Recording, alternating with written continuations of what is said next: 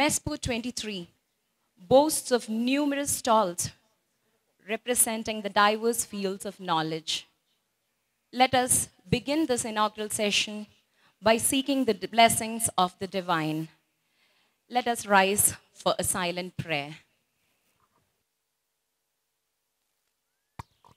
Thank you. Our principal is the unintrusive yet powerful spur in the creative endeavors of our college. I invite Professor Dr. Vinod Kumar KP, Principal, MES KEVEEYAM College, for the formal welcome. ആദരണീയനായ യോഗാധ്യക്ഷൻ professor doctor P.A. Fazal Ghafoor sir, Honorable Vice Chancellor, Professor Dr. M.K. Jayaraj sir, വേദിയിലും സദസ്സിലുമുള്ള പ്രിയ academic രംഗത്തും പൊതുരംഗത്തും പ്രവർത്തിക്കുന്ന MESൻ്റെ committee ഭാരവാഹികൾ, അതോടൊപ്പം തന്നെ അധ്യാപകർ, managing committee അംഗങ്ങൾ, അനധ്യാപക സുഹൃത്തുക്കൾ, വിദ്യാർത്ഥികൾ, മറ്റ് സമീപ പ്രദേശങ്ങളിലെ സ്കൂൾസിലും കോളേജിലുള്ള വിദ്യാർത്ഥികൾ, അധ്യാപകർ, പ്രിൻസിപ്പൽസ്, തീർച്ചയായിട്ടും ഒരുപാട് സന്തോഷം തരുന്ന മുഹൂർത്തമാണ്. MES KEVEEYAM കോളേജ് 7-8 ദിവസങ്ങളിലായിട്ട് നമ്മുടെ വിദ്യാർത്ഥികളും സമീപ പ്രദേശത്തെ വിദ്യാർത്ഥികളും കൂടി ഒരുക്കുന്ന ഒരു അക്കാഡമിക് എക്സിബിഷൻ MESPO 23 എന്ന പേരിൽ നമ്മളിവിടെ ആരംഭം കുറിക്കുകയാണ്. ഇതിനു മുമ്പ് തന്നെ ഈ കലാലയം ഇത്തരത്തിലുള്ള വലിയ രീതിയിലുള്ള എക്സിബിഷൻസ് നടത്തി ജനശ്രദ്ധ ആകർഷിച്ച ഒരു സ്ഥാപനമാണ്. MES KEVEEYAM കോളേജിനെ കുറിച്ച് പറയുമ്പോൾ ഈ അടുത്ത കാലത്ത് അക്കാദമിക് രംഗത്ത് ഏറ്റവും നല്ല അടയാളപ്പെടുത്തൽ നടത്തിയ ഒരു സ്ഥാപനം. നമുക്കറിയാം, നമ്മൾ 3ാം അക്രഡിറ്റേഷൻ സൈക്കിള് നാക്കിൻ്റെത് പൂർത്തീകരിച്ചു. 3.45 എന്നുള്ള A+ ഗ്രേഡിലാണ് നിൽക്കുന്നത്. നമ്മൾ തുടങ്ങിയ സമയത്ത് B+ എന്ന് കയറി വന്നതാണ്. എയിലെത്തുകയും A+ലെത്തുകയും NIRF റാങ്കിങ്ങിൽ 51ാം സ്ഥാനത്ത് വരെ എത്തിയ ഒരു സ്ഥാപനമാണ്. റൂസയുടെ ഫണ്ട് പൊട്ടൻഷ്യൽ എക്സലൻസിലേക്കൊക്കെ നമ്മൾ കുതിക്കേണ്ട ഒരു സ്ഥാപനമാണ്. തീർച്ചയായിട്ടും അത്തരം ഒരു സ്ഥാപനം അക്കാഡമിക് രംഗത്ത് ഇത്തരത്തിലുള്ളൊരു ഇനീഷ്യേറ്റീവ് മുന്നോട്ട് വയ്ക്കുമ്പോൾ തീർച്ചയായിട്ടും നമ്മൾ ഈ കാലഘട്ടം ആവശ്യപ്പെടുന്ന, ഉന്നത വിദ്യാഭ്യാസ മേഖല ആവശ്യപ്പെടുന്ന മാറ്റങ്ങളെ ഉൾക്കൊള്ളാൻ നമ്മൾ തയ്യാറാണ് എന്നുള്ളൊരു മെസ്സേജാണ് നമ്മൾ പൊതുസമൂഹത്തിനും അക്കാദമിക് സമൂഹത്തിനും കൊടുക്കുന്നത്. ആ അർത്ഥത്തിൽ വിദ്യാർത്ഥികളുടെ ശാസ്ത്രയുക്തിയും വൈജ്ഞാനിക കൗതുകമൊക്കെ ഉയർത്തുന്ന രീതിയിലുള്ള എക്സിബിഷൻസാണ്. നമ്മളേതായ 13 ഡിപ്പാർട്ട്മെൻറ്റുകൾ 42ഓളം സ്റ്റോളുകൾ ഒരുക്കിയിട്ടുണ്ട്. ഈ ക്യാമ്പസിൽ തന്നെ 50ഓളം വിവിധ ക്ലബ്ബുകൾ നമുക്ക് വർക്ക് ചെയ്യുന്നുണ്ട്. 50ൽ കൂടുതൽ ക്ലബ്ബുകൾ വർക്ക് ചെയ്യുന്നുണ്ട്. ആ ക്ലബ്ബുകളുടെ സ്റ്റോളുകളുണ്ട്. സമീപ പ്രദേശത്തെ വിവിധ കലാലയങ്ങൾ ഒരുക്കുന്ന സ്റ്റോളുകളുണ്ട്. ഒരു 20ൽ പരം സ്റ്റോളുകൾ, മൊത്തം 60ൽ പരം സ്റ്റോളുകളാണ് നമ്മൾ ഈ നമ്മുടെ വിദ്യാർത്ഥികൾ ഒരുക്കിയ ഈ സ്റ്റോളുകളാണ് നമ്മൾ പ്രദർശനത്തിന് വയ്ക്കുന്നത്. ഞാൻ നീട്ടുന്നില്ല. തീർച്ചയായിട്ടും ഇത്തരത്തിലുള്ള ഇനീഷ്യേറ്റീവ് ഈ അക്കാദമിക് സമൂഹത്തിന് മുമ്പിൽ വയ്ക്കുമ്പോൾ ഒരു പ്രിൻസിപ്പൽ എന്നുള്ള എനിക്ക് ഒരുപാട് ചാരിതാർത്ഥ്യമുണ്ട്. ഇതൊരു തുടക്കമാകട്ടെ എന്നും ഇത്തരത്തിലുള്ള അക്കാഡമിക് ഇൻ്റർവെൻഷൻ പൊതുസമൂഹത്തിന് ഗുണകരമാവുന്ന രീതിയിൽ നമ്മൾ ഏറ്റെടുക്കും എന്നും മാത്രം സൂചിപ്പിച്ചുകൊണ്ട് എന്നിൽ അർപ്പിതമായ കർമ്മത്തിലേക്ക് ഞാൻ കടക്കുകയാണ്. ഈ യോഗത്തിൽ അധ്യക്ഷത വഹിക്കുന്നത് നമുക്ക് ഏവർക്കും പ്രിയങ്കരനായ ഫസൽ ഡോക്ടർ സാറാണ്. ഒരു പരിചയപ്പെടുത്തൽ ആവശ്യമില്ല, നമുക്കെല്ലാവർക്കും അറിയാം. സാറിൻ്റെ മേഖല ഏത് എന്ന് ചോദിച്ചാൽ ഒരു പക്ഷേ ഏതെന്ന് പറയാൻ ബുദ്ധിമുട്ട് വരുന്നതാണ്. അക്കാഡമിഷ്യനാണോ ചോദിച്ചാൽ അക്കാഡമിഷ്യനാണോ, മീഡിയ പേഴ്സണാണോ ചോദിച്ചാൽ മീഡിയ പേഴ്സണാണോ, സ്പോർട്സ് മേഖലത്ത് വലിയ പാണ്ഡിത്യമുള്ള സാറാണ്. മ്യൂസിക്കിൻ്റെ മേഖലയാണെങ്കിലും ബൈ പ്രൊഫഷൻ മെഡിക്കൽ പ്രൊഫഷൻ ആണെങ്കിലും എനിക്കത് സാറെ ഒരു പൊതുമണ്ഡലത്തിലൊക്കെ തന്നെ ഏത് രീതിയിൽ ഇങ്ങനെ അടയാളപ്പെടുത്തണമെന്ന് എനിക്ക് അറിഞ്ഞുകൂടാ. തീർച്ചയായിട്ടും സാറിൻ്റെ സാന്നിധ്യം ഞങ്ങൾക്ക് ഒരു കരുത്ത് ഉത്തേജനമാണ് എന്ന് മാത്രം സൂചിപ്പിച്ചുകൊണ്ട് സാറെ എല്ലാ ബഹുമാനത്തോടു കൂടി ഈ വേദിയിലേക്ക് സ്വാഗതം ചെയ്യുന്നു. സാർ,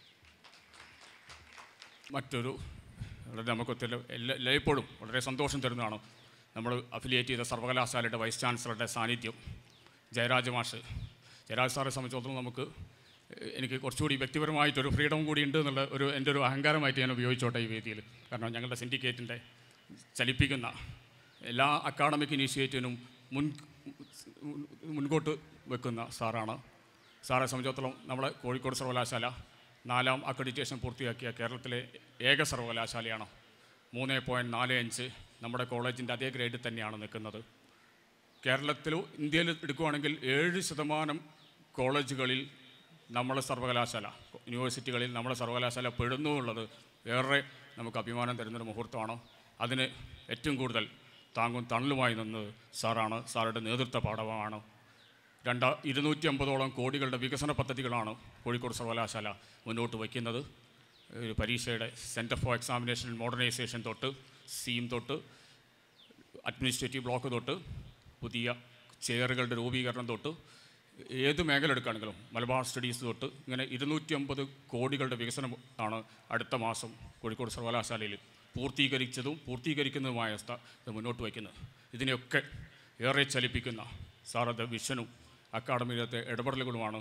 ഞങ്ങൾക്ക് ഏറെ സന്തോഷമുണ്ട് സാറുടെ സാന്നിധ്യം ഈ സമൂഹത്തിന്, ഈ കോളേജിനും ഈ അക്കാഡമിക് കമ്മ്യൂണിറ്റിക്കും വേണ്ടി സാറെ ഏറെ സന്തോഷത്തോടുകൂടി സ്വാഗതം ചെയ്യണം.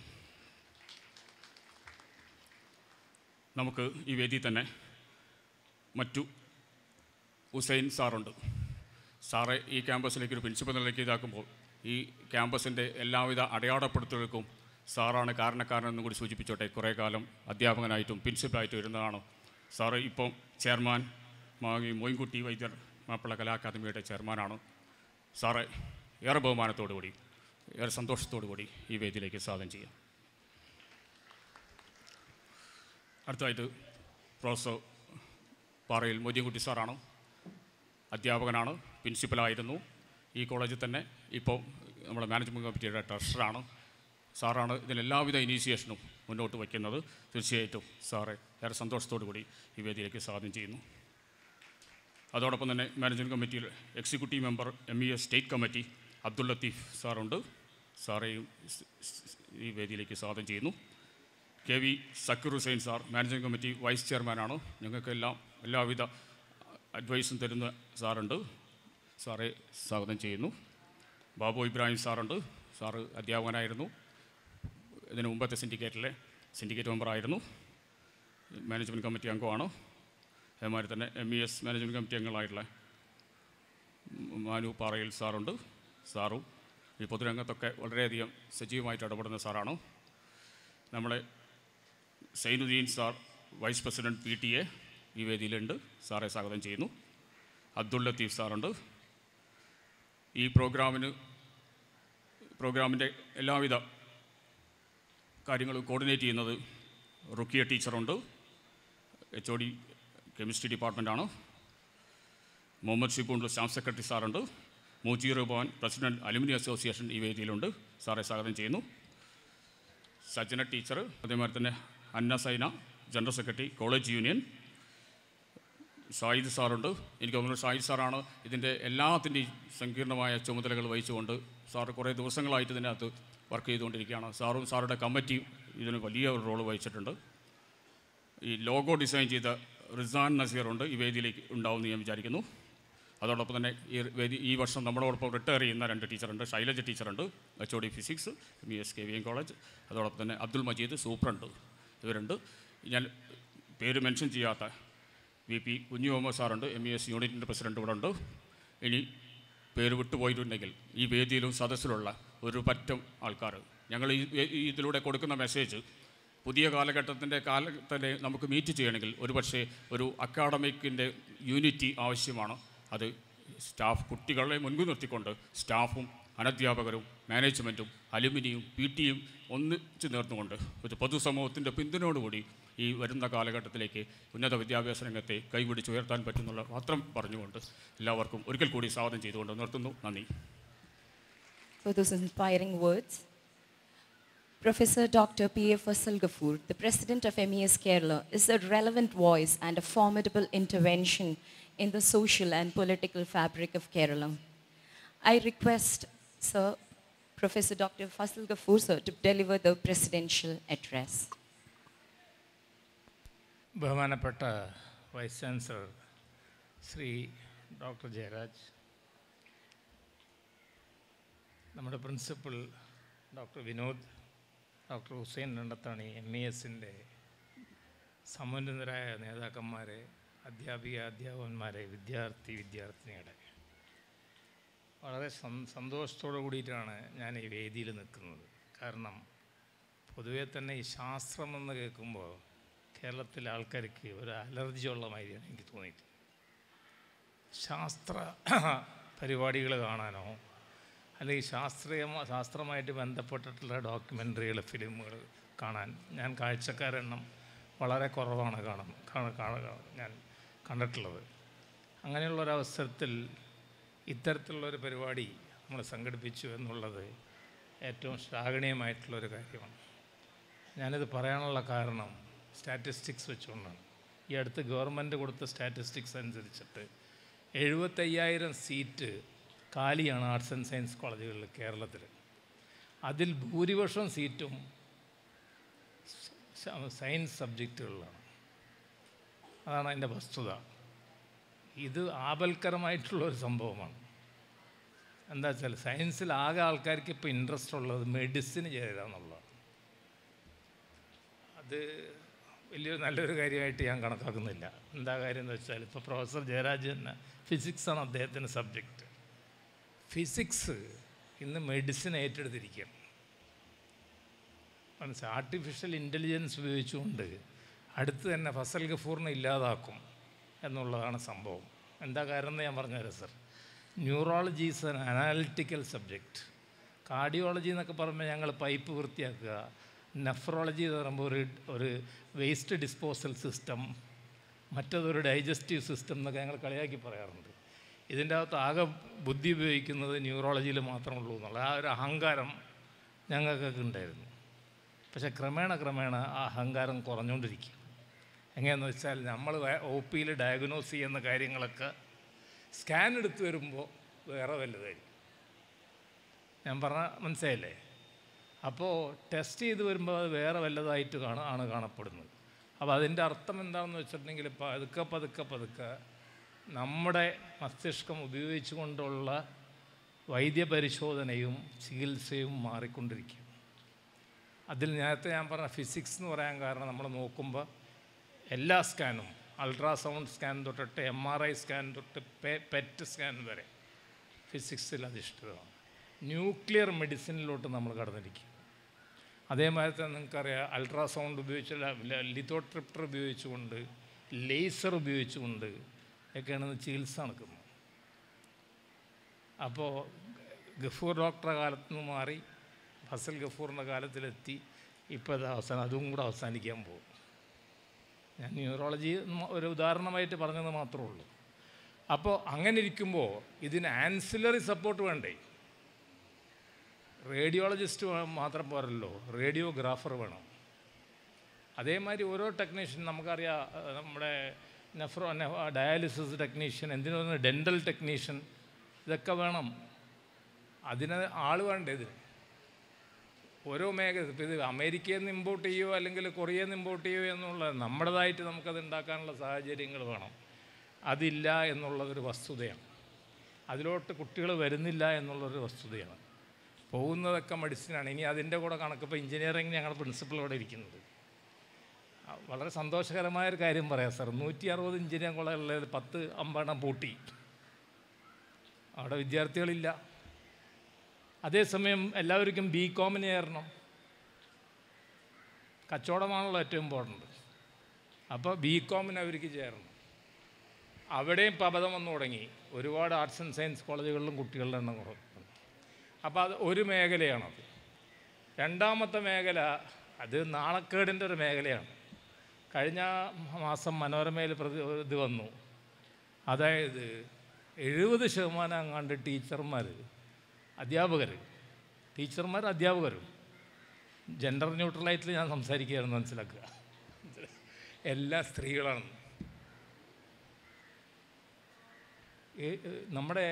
ഞങ്ങളുടെ ഡെൻ്റൽ കോളേജിൽ 90 ഇത്തവണത്തെ ബാച്ചിൽ 90 പെൺകുട്ടികളും 10 ആൺകുട്ടികളുമാണ്. അപ്പോൾ ഈ പഹയരെന്താണ് ചെയ്യണമെന്നാണ് എൻ്റെ ചോദ്യം. ഇവരെന്താ ചെയ്യണമെന്ന് എഞ്ചിനീയറിംഗ് കോളേജിൻ്റെ മുഖത്ത് നാളെ നമുക്ക് കാണാം. സാറ് നാളെ വായിക്കും കാര്യങ്ങളൊക്കെ. അത് തന്നെ പണി.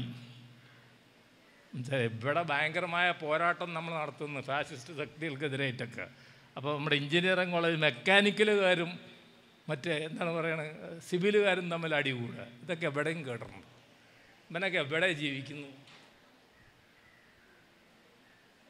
അല്ല, സാറിൻ്റെ യൂണിവേഴ്സിറ്റി അല്ല എന്നുള്ളൊരു ഫാക്ട് KTU ആണ്. എന്നാലും അപ്പോൾ ഇതാ ഒരു ഭാഗത്ത് ഇത് നടക്കുന്നു. സ്ത്രീകൾ എന്തിനു പറയുന്നു? ഇപ്പം പ്രൊഫസർമാരുടെ എണ്ണം ഒഴികെ ബാക്കി എല്ലാ ഫീൽഡിലും പ്രൊഫസർമാരുടെ എണ്ണം കൂടുതലായിട്ട് പുരുഷന്മാർ നിൽക്കുന്നതിനുള്ള കാരണം അത് പണ്ട് പ്രൊഫസറായതുകൊണ്ട്.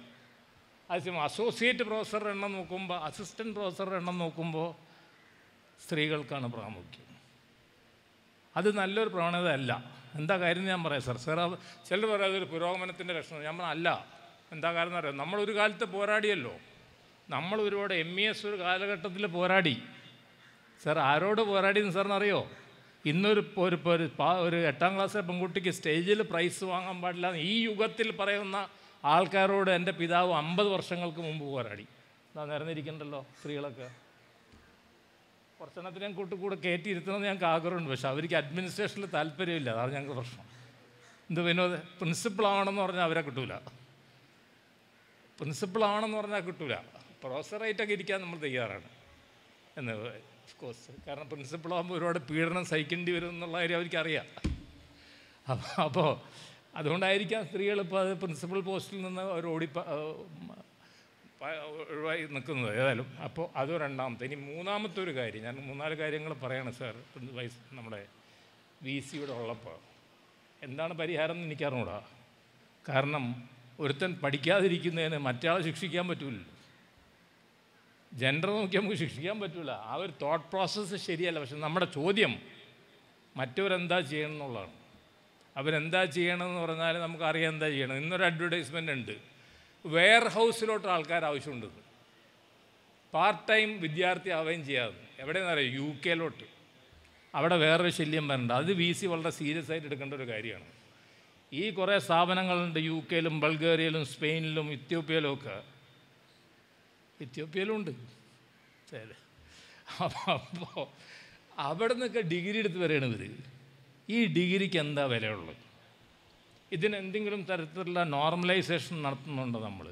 അല്ലെങ്കിൽ നമ്മളതിന് ഈക്വലൻസ് കൊടുക്കുന്നുണ്ടോ? ഞാൻ മെഡിക്കൽ കൗൺസിൽ ഓഫ് ഇന്ത്യയുടെ മെമ്പറായിരുന്ന ആളാണ്. ഇപ്പോൾ ഹെൽത്ത് യൂണിവേഴ്സിറ്റിയിലെ ഗവർണിംഗ് കൗൺസിൽ മെമ്പർ കൂടിയാണ്. ഈക്വലൻസ് എന്ന് പറഞ്ഞൊരു സാധനം ഉണ്ടായിരുന്നു മെഡിക്കൽ കൗൺസിലിൽ. അന്ന് അവരിതൊന്നും മെഡിക്കൽ കൗൺസിൽ സമ്മതിക്കില്ലായിരുന്നു ഈ ഡിഗ്രികളൊക്കെ. പക്ഷേ ഇപ്പോൾ ഇവർ ഈ ഡിഗ്രികളൊക്കെ എടുത്തിട്ട് ഇങ്ങോട്ട് വരികയാണ്. ഇവരെന്തിനാ ഇപ്പോൾ ഈ ഡിഗ്രി എടുക്കാൻ പോകണം? ഏതായാലും വളരെ സന്തോഷകരമായിട്ടുള്ളൊരു കാര്യമുണ്ട്. ഇന്നും പത്രത്തിലുണ്ടത്. ഗവൺമെൻറ് തീരുമാനിച്ചിരിക്കുന്നു ഈ ഏജൻസികളെ നിയന്ത്രിക്കാനായിട്ട്. ഇപ്പോൾ ഈ ഏജൻസികൾ പറയല്ല അവിടെ ഉണ്ട് ഇവിടെ ഉണ്ട്. ഇപ്പോൾ പണ്ട് ഗൾഫുകാരെ കൊണ്ടുപോയ മാതിരി അവരെ കൊണ്ടുപോകണത്. പണ്ട് ഗൾഫുകാരെ ബോട്ടിൽ കയറ്റി കൊണ്ടുപോകുമല്ലോ. ഈ ദുബായിൽ ആ ജോലിയുണ്ട് ഈ ജോലിയുണ്ടെന്നൊക്കെ പറഞ്ഞു. അതുമാതിരി ഇപ്പോൾ ഇവിടെ കുറേ വിദ്യാർത്ഥികളെ കൊണ്ടുപോകുന്നുണ്ട്. അതിൽ കുറേ പേര് ലണ്ടൻ കാണാനും പാരീസ് കാണാനും ഒക്കെ പോകുന്നത്. അപ്പോൾ അവരുടെ ഡിഗ്രിയെ പറ്റിയിട്ട് യൂണിവേഴ്സിറ്റി ഒരു പഠനം നടത്തും. അതിന് ഈക്വലൻസ് കൊടുക്കുക വേണ്ട എന്നുള്ള കാര്യം. കാരണം ഞാനവിടെ പോയിട്ട് കണ്ടിടത്തുള്ള ഒന്നും നമ്മുടെ യൂണിവേഴ്സിറ്റിയുടെ ഒന്നും 4 അയൽവക്കത്ത് അവർക്ക്. കാരണം അവിടെ ഉള്ള കാര്യപ്പെട്ട യൂണിവേഴ്സിറ്റികളൊക്കെ ഒരു 10,000 സ്ക്വയർ ഫുട്ടുള്ള ഒരു ബിൽഡിങ്ങിലാണ് നിൽക്കുന്നത്. അല്ല, അതിനപ്പുറത്ത് ഒരു ഫെസിലിറ്റിയും ആ യൂണിവേഴ്സിറ്റികളിലൊന്നുമില്ല. പിന്നെ ഓക്സ്ഫോർഡും സ്റ്റാൻഫോർഡും അല്ലെങ്കിൽ കാംബ്രിഡ്ജും ഒക്കെ ഇവിടെ വരുമെന്നൊക്കെ വിചാരിക്കുന്നത് ഒരു തോന്നൽ മാത്രമാണ്. അപ്പോൾ ആ യൂണിവേഴ്സിറ്റികളുടെ ഈക്വലൻസിൻ്റെ കാര്യം കൂടെ നമ്മൾ നോക്കേണ്ടതാണ്. അല്ലെങ്കിൽ ഇപ്പം തന്നെ തൊഴിലില്ലായ്മ നമുക്ക് നിലനിൽക്കുന്നു. അല്ലെങ്കിൽ നമുക്കിപ്പം നല്ലൊരു പേരുണ്ട്. ഇപ്പം തന്നെ നേഴ്സിങ്ങിന് അറിയാലോ, ഭയങ്കരമായിട്ടുള്ള ഡിമാൻഡാണ്. അവർക്ക് മലയാളി നേഴ്സുമാരെ കിട്ടിയാൽ മതി. വലിയൊരു ഡിമാൻഡാണ് അപ്പോൾ ഉള്ള. ഈ കുട്ടികളെല്ലാം ഇപ്പോൾ ഫോറിനിൽ പോകണം. അത് കുഴപ്പമില്ല, അത് നമ്മുടെ ഡിഗ്രി ആയിട്ട് അങ്ങോട്ട് പോകണം. ഇതല്ല, അവിടുത്തെ ഡിഗ്രി ആയിട്ട് ഇങ്ങോട്ട് വരെയാണ്. അപ്പോൾ അത് നമ്മൾ ചിന്തിക്കേണ്ട കാര്യമാണ്. ഇതെന്താണ് ഈ ഡിഗ്രികൾ എന്താണെന്നും നമുക്കൊരു പിടുത്തവും കിട്ടുന്നില്ല. ഈ ഡിഗ്രി എന്താണെന്നും എന്താണ് ഇതിൻ്റെ സിലബസ് എന്താണെന്നും ഇവരെന്താണ് പഠിപ്പിക്കുന്നതെന്നും പഠിപ്പിക്കുന്നുണ്ടോ, എത്ര മണിക്കൂർ. നമ്മളിവിടെ കർശനമായിട്ട് ഫിക്സ് ചെയ്തിട്ടുണ്ട്, ഇത്ര മണിക്കൂറുകളാണ്, ഇത്ര സബ്ജക്റ്റ് ഇതാണ് എന്നുള്ളത്. അപ്പോൾ അതൊന്നുമില്ലാത്ത ഡിഗ്രികളോ, അത് മാത്രമല്ല നമ്മുടെ സംസ്കാരവുമായിട്ടൊരു ബന്ധമില്ലാത്ത സബ്ജക്റ്റുകളുമാണ് പഠിപ്പിക്കുന്നത്. അപ്പോൾ ആ ഒരു ക്രൈസ് നിലനിൽക്കുമ്പോൾ അതിനെ പറ്റിയിട്ട് വിശദമായ ഞാനത് മോശമാണെന്നൊന്നും പറയുന്നില്ല, കാരണം എനിക്കറിയില്ല, ഞാൻ പോയി പഠിച്ചിട്ടില്ലല്ലോ. എന്നാലും എനിക്ക് അതിനെപ്പറ്റി ഒരു ഐഡിയ ഉണ്ട്. അതുകൊണ്ടാണ് അത് ഒരു ഈക്വലൻസ് നമ്മൾ കൊണ്ടുവരണം. മെഡിസിനിൽ അങ്ങനെയാണല്ലോ ചെയ്തിട്ടുള്ളത്. കാരണം മെഡിസിൻ ആ എക്സാമിനേഷൻ ഫോറിൻ ഗ്രാജുവേറ്റ്സ് എക്സാമിനേഷൻ എഴുതിയിട്ടേ പറ്റുള്ളൂ എന്നുള്ളൊരു വിഷയമാണ്. അപ്പോൾ അങ്ങനെയുള്ള കാര്യങ്ങളൊക്കെയാണ് ഉള്ളത്. ഏതായാലും ബഹുമാനപ്പെട്ട VC, ഞങ്ങൾ ഇത്രയും ഇത് പറയാനുള്ള കാരണം, മുസ്ലിം സമുദായത്തിൻ്റെ ചരിത്രത്തിലെ ഏറ്റവും വലിയ വിദ്യാഭ്യാസ പ്രസ്ഥാനം അലീഗറല്ല, മുസ്ലിം എഡ്യൂക്കേഷൻ സൊസൈറ്റിയാണ്. കാരണം അലീഗറിനെക്കാട്ടും കൂടുതൽ കോളേജുകളും വിദ്യാർത്ഥികളും ഒക്കെ ഉള്ളത് ഈ പ്രസ്ഥാനത്തിലാണ്. അപ്പോൾ ആ പ്രസ്ഥാനം VCക്ക് അറിയാം, എപ്പോഴും ഗവൺമെൻറ്റായിട്ട് സഹകരിച്ചു പോകുന്നൊരു പ്രസ്ഥാനമാണ്. ഗവൺമെൻറ്റുമായിട്ട് ഏറ്റവും പിന്നെ ഭീഷണിപ്പെടുത്തലും വർഗീയമായിട്ട് കാര്യങ്ങൾ നേടിയെടുക്കില്ല, ആ പരിപാടിയൊന്നും ഞങ്ങൾക്കില്ല. പൊതുവേ തന്നെ നമ്മൾ 50-50 ഇഷ്യൂ വന്നപ്പോൾ നമ്മൾ ഗവൺമെൻറ്റായിട്ട് സഹകരിച്ചു. ഏകജാലകം നടപ്പാക്കണമെന്ന് പറഞ്ഞുകൊണ്ട് നമ്മൾ കോടതിയിൽ കേസ് കൊടുത്തു. ഞങ്ങളാ കോടതിയിൽ കേസ് കൊടുത്തു, ഏകജാലകം നടപ്പാക്കണം അഡ്മിഷനിൽ. അതേമാതിരി തന്നെ നമ്മൾ ഇവിടെ ഈ മൈനോറിറ്റി സീറ്റുകൾ, നമ്മുടെ ആൾക്കാരൊന്നും മോശക്കാരല്ലല്ലോ. അപ്പോൾ അവരെന്ത് ചെയ്യുന്നു വെച്ചാൽ ക്രിസ്ത്യൻ മൈനോറിറ്റി, മുസ്ലിം മൈനോറിറ്റി എന്ന് പറഞ്ഞാൽ കുറച്ച് കഴിഞ്ഞപ്പോൾ സീറ്റ് വിതരണം വേറെ രീതിയിൽ ചെയ്തു തുടങ്ങി. ഇത്ര സീറ്റ് മുജാഹിദിന്, ഇത്ര സീറ്റ് ജമാഅത്തിന്, ഇത്ര സീറ്റ് സമസ്തക്കെന്നൊക്കെ പറഞ്ഞിട്ട് സീറ്റ്. അതിനെതിരായിട്ട് കേസ് കൊടുത്തത് ഞങ്ങളാണ്. ഞങ്ങൾ പറഞ്ഞാൽ ന്യൂനപക്ഷം എന്ന് പറഞ്ഞാൽ എല്ലാ ന്യൂനപക്ഷവും ഒരേമാതിരി. അതിന് ക്രൈസ്തവ സമുദായത്തിൻ്റെ ആയാലും അവർക്കുണ്ടായിരുന്ന ഇതേമാതിരി പരിപാടി. RC, മാർത്തോമ, ജേക്കോബൈറ്റ്, ഓർത്തഡോക്സ്, അങ്ങനെ സീറ്റ് വിഭജനം. അപ്പോൾ ഈ സീറ്റ് വിഭജനം ചെയ്യണതിൻ്റെ രസമുണ്ട്. ഇതിൻ്റെ ജനന സർട്ടിഫിക്കറ്റിൽ അത് ഉണ്ടാവില്ലല്ലോ, ക്രിസ്ത്യൻ അല്ലെങ്കിൽ മുസ്ലിം എന്നുണ്ട്. അപ്പോൾ അത് കൊടുക്കുന്നത് നമ്മുടെ മൊയ്ലിയാക്കന്മാരും അപ്പുറത്തെ ബിഷപ്പുമാരുമാണ്. അത് കൊടുക്കുന്നതിന് നമ്മൾ അവരെ വേറെ രീതിയിൽ കാണണം. അതൊക്കെ ഞങ്ങളിതെല്ലാം തരണം ചെയ്തിട്ട് നിൽക്കുന്നതാണ്. അപ്പോൾ ഞങ്ങളെ സംബന്ധിച്ചിടത്തോളം ഗവൺമെൻറ്റുമായിട്ട് സഹകരിച്ചു പോവുക, യൂണിവേഴ്സിറ്റിയായിട്ട് സഹകരിച്ചു പോവുക, കഴിയുന്നോളത്തോളം അതിൻ്റെ ചട്ടങ്ങൾ അംഗീകരിക്കുക, സാമൂഹ്യ നീതി നടപ്പാക്കുന്നതിനുള്ള എല്ലാ തരത്തിലുള്ള ഏത് ഗവൺമെൻറ്റായാലും അവരായിട്ട് ഒത്തുനിൽക്കുക എന്നുള്ളതൊക്കെയാണ് ഞങ്ങളുടെ ഇത്. ഞങ്ങളുടെ ബേസിക്കായിട്ടുള്ള തത്വം അതാണ്. പിന്നെ സാറിനറിയാലോ, മുസ്ലിം സ്ത്രീ ശാക്തീകരണം എന്ന് പറഞ്ഞാൽ ഞങ്ങളാണ്. ആർക്കും അവകാശപ്പെടാൻ പറ്റില്ല. 2 പെൺകുട്ടികളാണ് മമ്പാട് കോളേജിൽ മുസ്ലിം ഉണ്ടായിരുന്നത്, MES കോളേജ് തുടങ്ങും. അവിടെ നിന്നാണ് ഞങ്ങളിപ്പോൾ ഈ 90-10 ഡെൻ്റൽ കോളേജിൽ 90-10 മനസ്സിലായില്ല. അതേമാതിരി തന്നെ ഞങ്ങൾ വേറൊരു കാര്യം വളരെ, ഞങ്ങൾ സാറിനറിയാം, ഞങ്ങളുടെ എല്ലാ കോളേജിലും യൂണിഫോം ഉണ്ട്. ആ യൂണിഫോം നടപ്പാക്കിയാൽ ഞങ്ങൾക്കൊരു ഉദ്ദേശമുണ്ട്. ആ ഉദ്ദേശം സാർ മനസ്സിലാക്കിയാൽ മതി എന്താണ്. യൂണിഫോം ഉണ്ടല്ലോ, മെഡിക്കൽ കോളേജിൽ അടക്കം യൂണിഫോമാണ്. കാരണം പല കാരണങ്ങളും ഉണ്ടായിരുന്നു.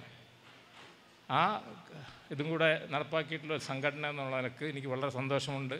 സംഘടന ശാസ്ത്രരംഗത്ത് ഉള്ള ഇത്തരത്തിലുള്ള വലിയൊരു എക്സിബിഷൻ മുൻപും നമ്മൾ പൊന്നാനിയിലും വളാഞ്ചേരിയിലൊക്കെ സംഘടിപ്പിച്ചിട്ടുണ്ട്. പൊന്നാനിയിൽ വലിയ എക്സിബിഷൻ സംഘടിപ്പിച്ചുകൊണ്ട് അത് കുട്ടികളെ ശാസ്ത്ര രംഗത്തോട്ട് കൂടുതൽ ആകർഷിക്കാനായിട്ട് പറ്റിയ തരത്തിലാണ് ഇതൊക്കെ സംവിധാനം ചെയ്തിട്ടുള്ളത്. അത് ഉദ്ഘാടനം ചെയ്യാനെത്തിയ VCയോട് സംഘടനയുടെ പേരിൽ ഞാൻ നന്ദി രേഖപ്പെടുത്തിക്കൊണ്ട് ഇത് സംഘടിപ്പിച്ച ഇവിടുത്തെ അധ്യാപകരെയും വിദ്യാർത്ഥിനികളെയും പ്രത്യേകിച്ച് പ്രിൻസിപ്പളെയും ഒക്കെ അഭിനന്ദിച്ചുകൊണ്ട് ഞാൻ എൻ്റെ വാക്കുകൾ ഉപസംഹരിക്കുന്നു. ജയ് Hind. Thank you, sir, for transformative age. Thank you for your words of great appreciation and sharing your concerns on the state of education today. Renowned academician and researcher at the helm of the University of Calicut, Professor Dr. M.K. Jayaraj sir has honored us deeply today with his presence here. May I invite Dr. M.K. Jayaraj, Vice Chancellor, University of Calicut, to deliver the inaugural address.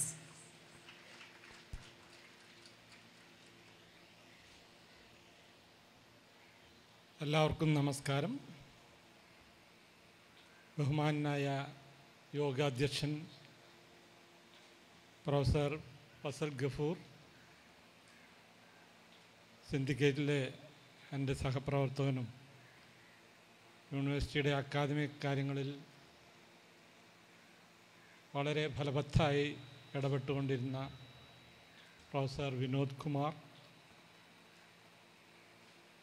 ഇന്ന് വിരമിക്കുന്ന doctor Shailaja, mister Abdul Majeed,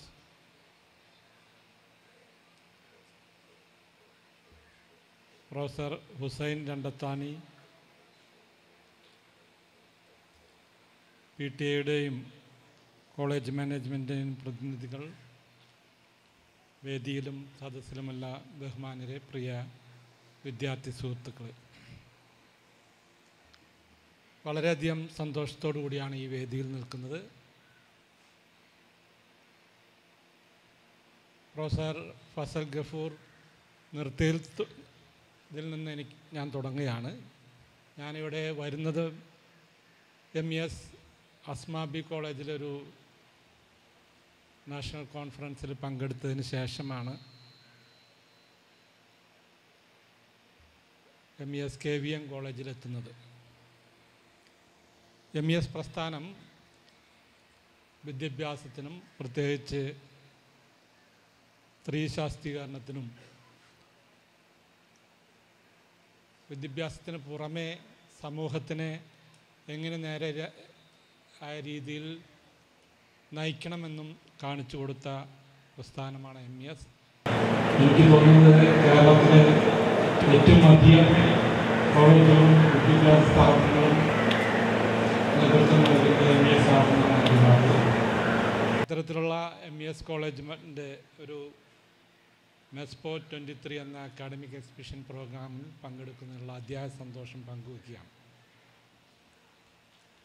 ഇവിടെ സൂചിപ്പിക്കുകയുണ്ടായി, കഴിഞ്ഞ വർഷം higher education കൗൺസിലിൻ്റെ ഒരു survey ഉണ്ടായി.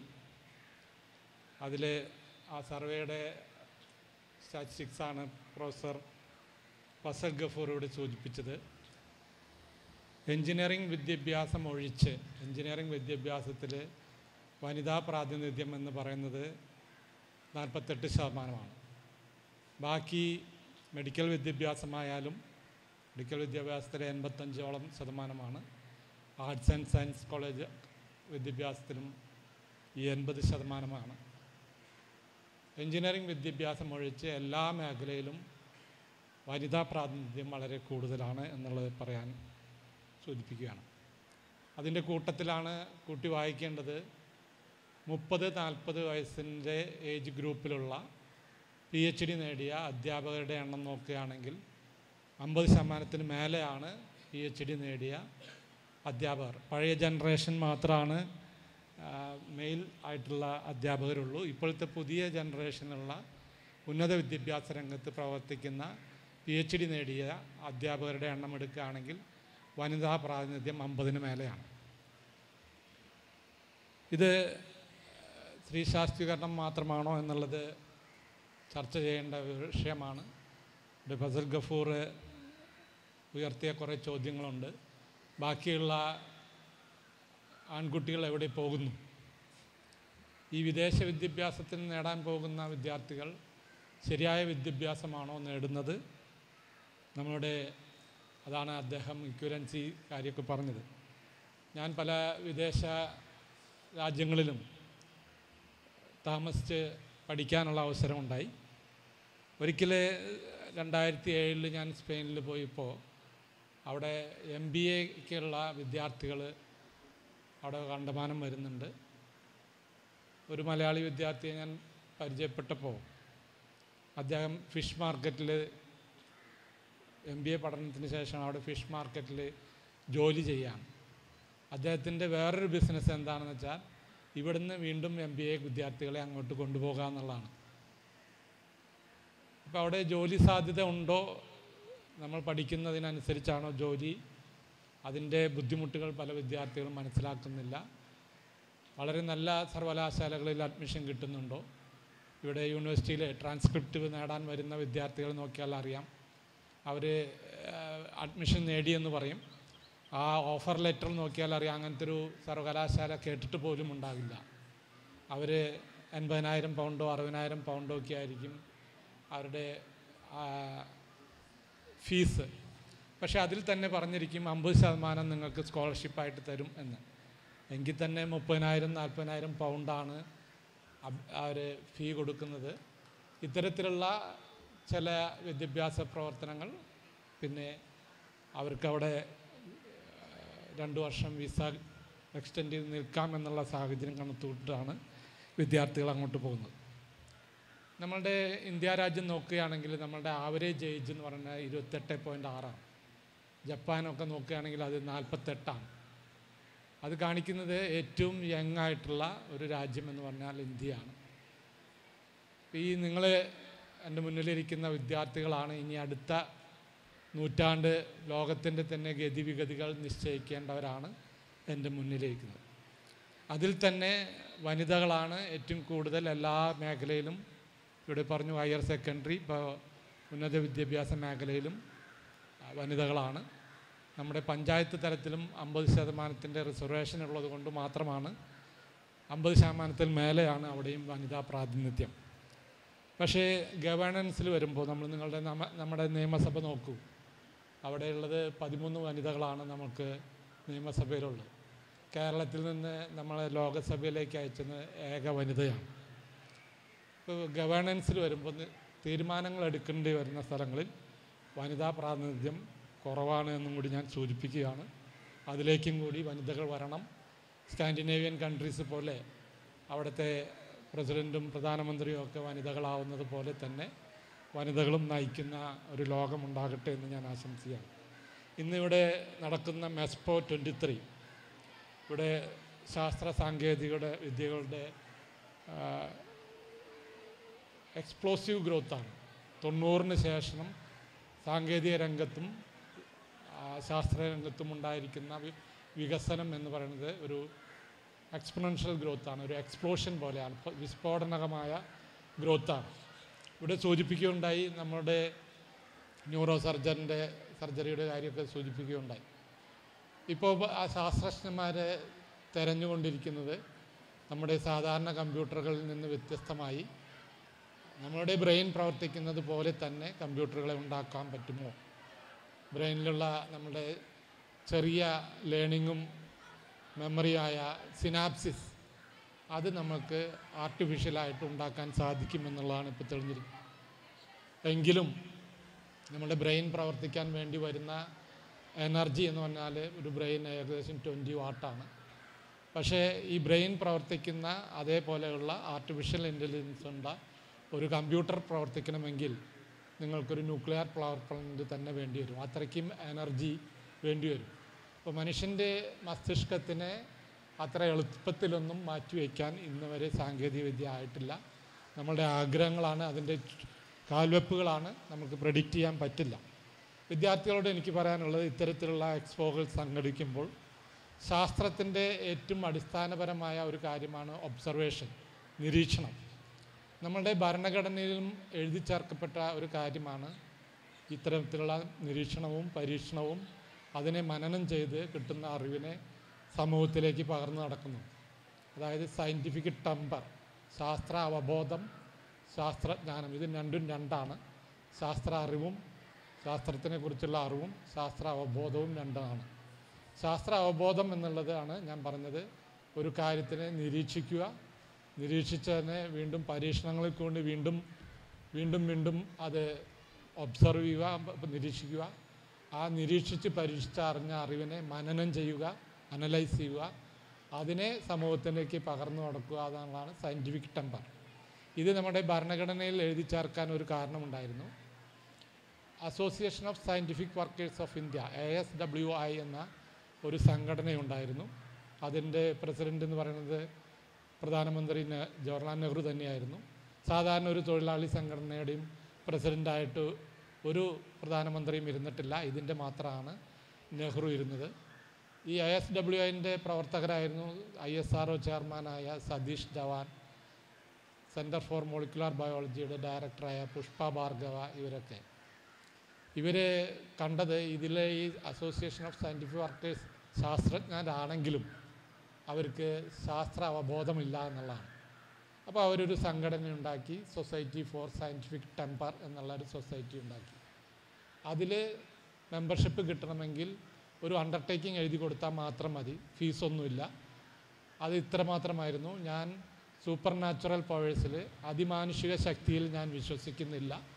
മനുഷ്യർ നേരിടുന്ന എല്ലാ പ്രശ്നങ്ങളും മനുഷ്യരുടെ വിഭവശേഷി വെച്ച് തന്നെ അതിന് നിർദ്ധാരണം ചെയ്യാൻ സാധിക്കുമെന്നുള്ളതാണ് അതിൻ്റെ എസൻസ്.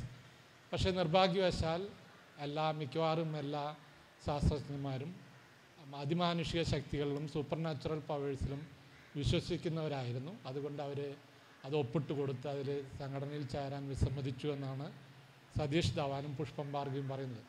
അവരാണ് അന്നത്തെ വിദ്യാഭ്യാസ മന്ത്രിയും 42ാം അമെൻമെൻറ്റ് വരുത്തുന്നത്. അങ്ങനെയാണ് ഈ ശാസ്ത്രജ്ഞന്മാർക്ക് തന്നെ ശാസ്ത്രാവബോധമില്ലെങ്കിൽ മറ്റ് പൊതുജനങ്ങൾക്ക് എങ്ങനെയാണ് ശാസ്ത്രാവബോധം ഉണ്ടാകുക? അപ്പോൾ ഒരു പൗരൻ്റെ കടമയാണ് ശാസ്ത്രാവബോധം എന്നുള്ളത്. അതായത് ഒരു കാര്യത്തെ നിരീക്ഷിച്ച കാര്യത്തിനെ വീണ്ടും വീണ്ടും പരീക്ഷിച്ച് അത് മനനം ചെയ്ത് അതിൽ നിന്ന് കിട്ടുന്ന അറിവാണ് നമ്മൾ സമൂഹത്തിന് പറഞ്ഞു കൊടുക്കേണ്ടത്. അത് ഓരോ പൗരൻ്റെയും കടമയാണ്.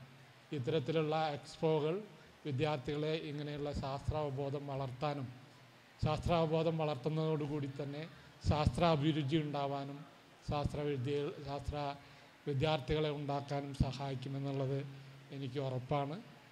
MESൻ്റെ പ്രവർത്തനങ്ങളും ഇത്തരത്തിലുള്ള ഒരു ശാസ്ത്രാവബോധം സൃഷ്ടിക്കലാണ്. ഇവിടെ ഫസൽ ഗഫൂർ പറയുകയുണ്ടായി യൂണിഫോമിൻ്റെ കാര്യവും എങ്ങനെയാണ് വനിതാ ശാസ്ത്രീകരണം നടത്തിയത് എന്നൊക്കെ.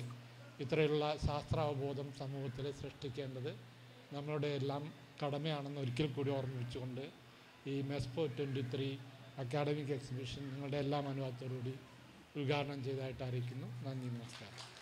Thank you, sir. Before you go, sir, we would also like to request you to go with a small magic from the chemistry department.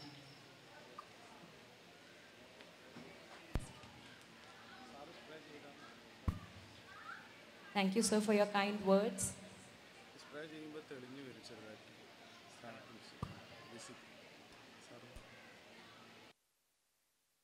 A little magic with help from chemistry by our students, the revealing of the MESPO 23 logo. Thank you, sir. We now have the presentation of our token of appreciations. May I request Dr. Fazal Ghafoor to hand over a token of gratitude to the Vice Chancellor, Dr. M.K. Jayaraj, sir. I invite Dr. M.K. Jayaraj, sir, to please accept this from us.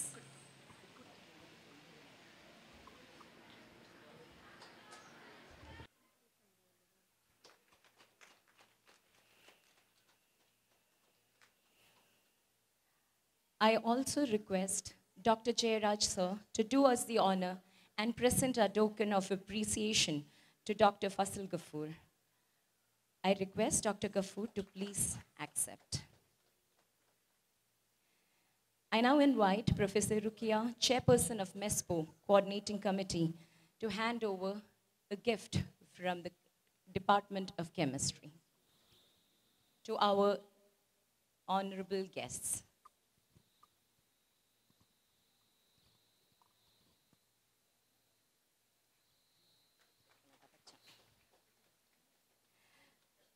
Next is the launch of our bi-monthly newsletter, Retrospect. This has been an eventful year as always, and the long-standing desire of our college has now come to fruition with a bi-monthly newsletter chronicling the creative journey of our institution. For the release of the very first issue of Retrospect, the bi-monthly newsletter, may I invite the Vice Chancellor, Dr. M.K. Jayaraj, sir, and Professor Dr. Fazal Ghafoor, sir.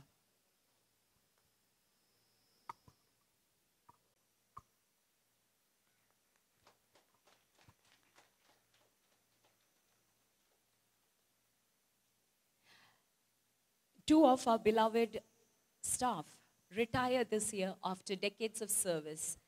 Dr. Shailaja Yu, HOD of Physics, is retiring this year, and so is Mr. Abdul Majid. May I invite Dr. Shailaja ma'am to please come forward and accept from us, from Dr. Fazal Ghafoor, sir, our token of love.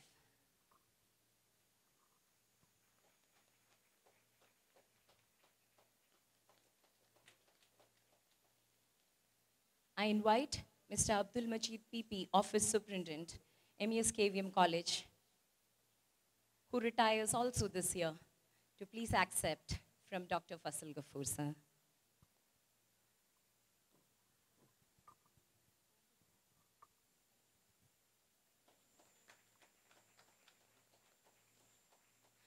the logo of MESPO 23, which is designed by Mr. Rizan Nazir from First BCom Self-Finance, MES KEVEEYAM College.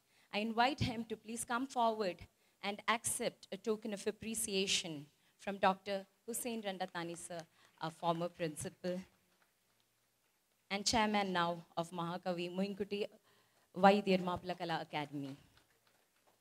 Invite all the alumni members also to the occasion.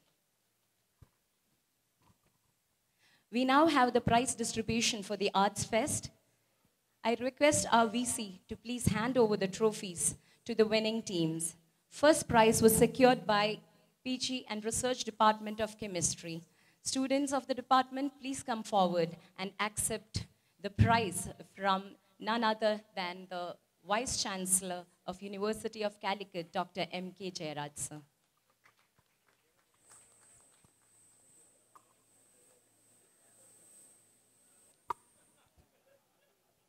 The second prize was secured by Physics Department. Soon after this, for students representatives, please come forward to accept your trophy. Again, the Vice Chancellor.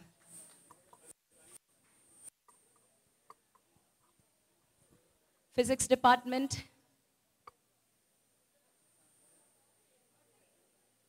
The third prize was secured by the PG Department of English.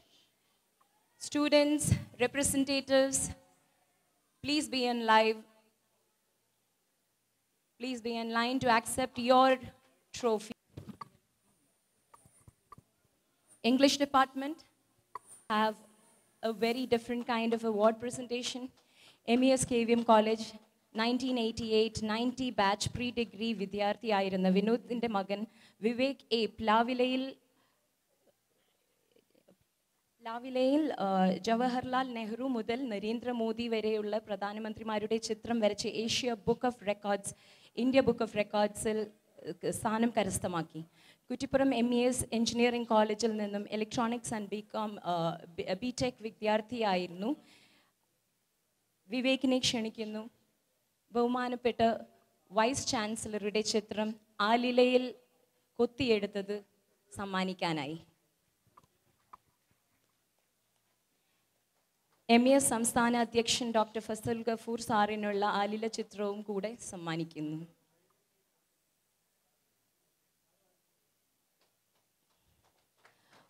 വിവേകിന് MES KEVEEYAM college alumni അസോസിയേഷനിൻ്റെ ഉപഹാരം സമർപ്പിക്കുന്നതിനായി doctor Hussain Randathani സാറിനെ ക്ഷണിക്കുന്നു. Alumni ഭാരവാഹികളെ കൂടെ ക്ഷണിക്കുന്നു.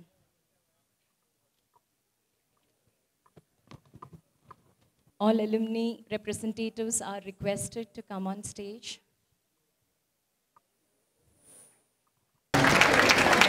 Invite.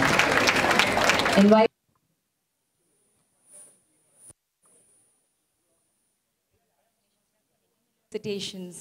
Thank you, honorable guests. May I now invite Professor Dr. Hussain Randatani, sir, Chairman Mahakavi Moinkutti Vaidyer Maplakala Academy, and our former principal. Sir, please. ആദരണീയനായ അധ്യക്ഷൻ doctor professor Fazal Ghafoor, ഈ പരിപാടിയുടെ മഹത്തായ ഉദ്ഘാടനം നിർവഹിച്ച professor doctor M.K. Jayaraj, vice chancellor of university of Calicut, പ്രിയപ്പെട്ട principal mister Vinod, വേദിയിലിരിക്കുന്ന നമ്മോട് ഈ വർഷം ഈ കോളേജിൽ നിന്ന് ഇവിടെ പറയുന്ന doctor Shailaja U, mister Abdul Majeed, പ്രിയപ്പെട്ട മാനേജിംഗ് കമ്മിറ്റി അംഗങ്ങളെ, parents and my dear students, എനിക്കിവിടെ നിൽക്കുമ്പോൾ ഒരു നൊസ്റ്റാൾജിയാണുള്ളത്. 10 വർഷം ഈ കോളേജിലെ പ്രിൻസിപ്പലായി ഇരിക്കാനുള്ള ഭാഗ്യം എനിക്കുണ്ടായി. എനിക്കറിയാം ഇതിൻ്റെ ചരിത്രമൊക്കെ നന്നായി. ഓല ഷെഡിൽ നിന്ന് തുടങ്ങി ഇത്രയും വലിയ ഒരു മഹാസൗധമായി ഉയർത്തി. മണ്ണാക്കാട് അധ്യാപകനായിരിക്കുമ്പോൾ ഫസൽ സാറ് വിളിച്ച് ചോദിച്ചു, പ്രിൻസിപ്പളാവാൻ പറ്റുമെന്ന് ചോദിച്ചു. പെണ്ണല്ലല്ലോ, ആണല്ലേ എന്ന് കരുതി ഞാൻ റെഡിയാണ് എന്ന് പറഞ്ഞു.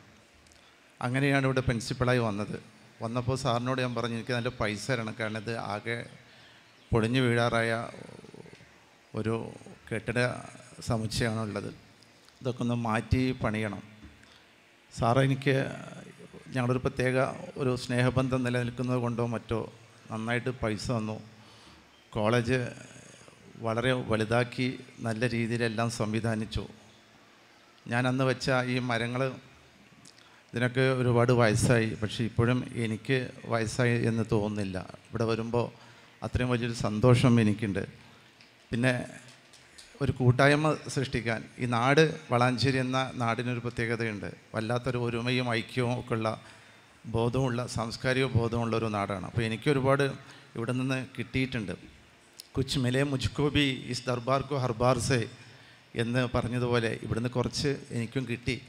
അത് ഇപ്പോഴും ഞാൻ കാത്തു സൂക്ഷിക്കുന്നുണ്ട്. MESുമായി ഇത്രയധികം ഒരു വലിയ ബന്ധം ഉണ്ടാകാനുള്ള കാരണം അത് തന്നെയാണ്, പ്രത്യേകിച്ചും ഫസൽ സാറുമായിട്ടും. കാരണം അറിയാം, ഫസൽ സാർ അന്ന് ഒരുപാട് ബുദ്ധിമുട്ടുകളൊക്കെ തരണം ചെയ്യുന്ന ഒരു സമയമാണ്. പക്ഷെ അവിടെയൊക്കെ കൂടെ നിൽക്കാനും ഈ MESനെ വളർത്തുന്നതിൽ എപ്പോഴും ഒപ്പം ഉണ്ടാകാനൊക്കെ സാധിച്ചു എന്നുള്ളതാണ് ഞാനിപ്പോഴും ഓർക്കുന്നത്.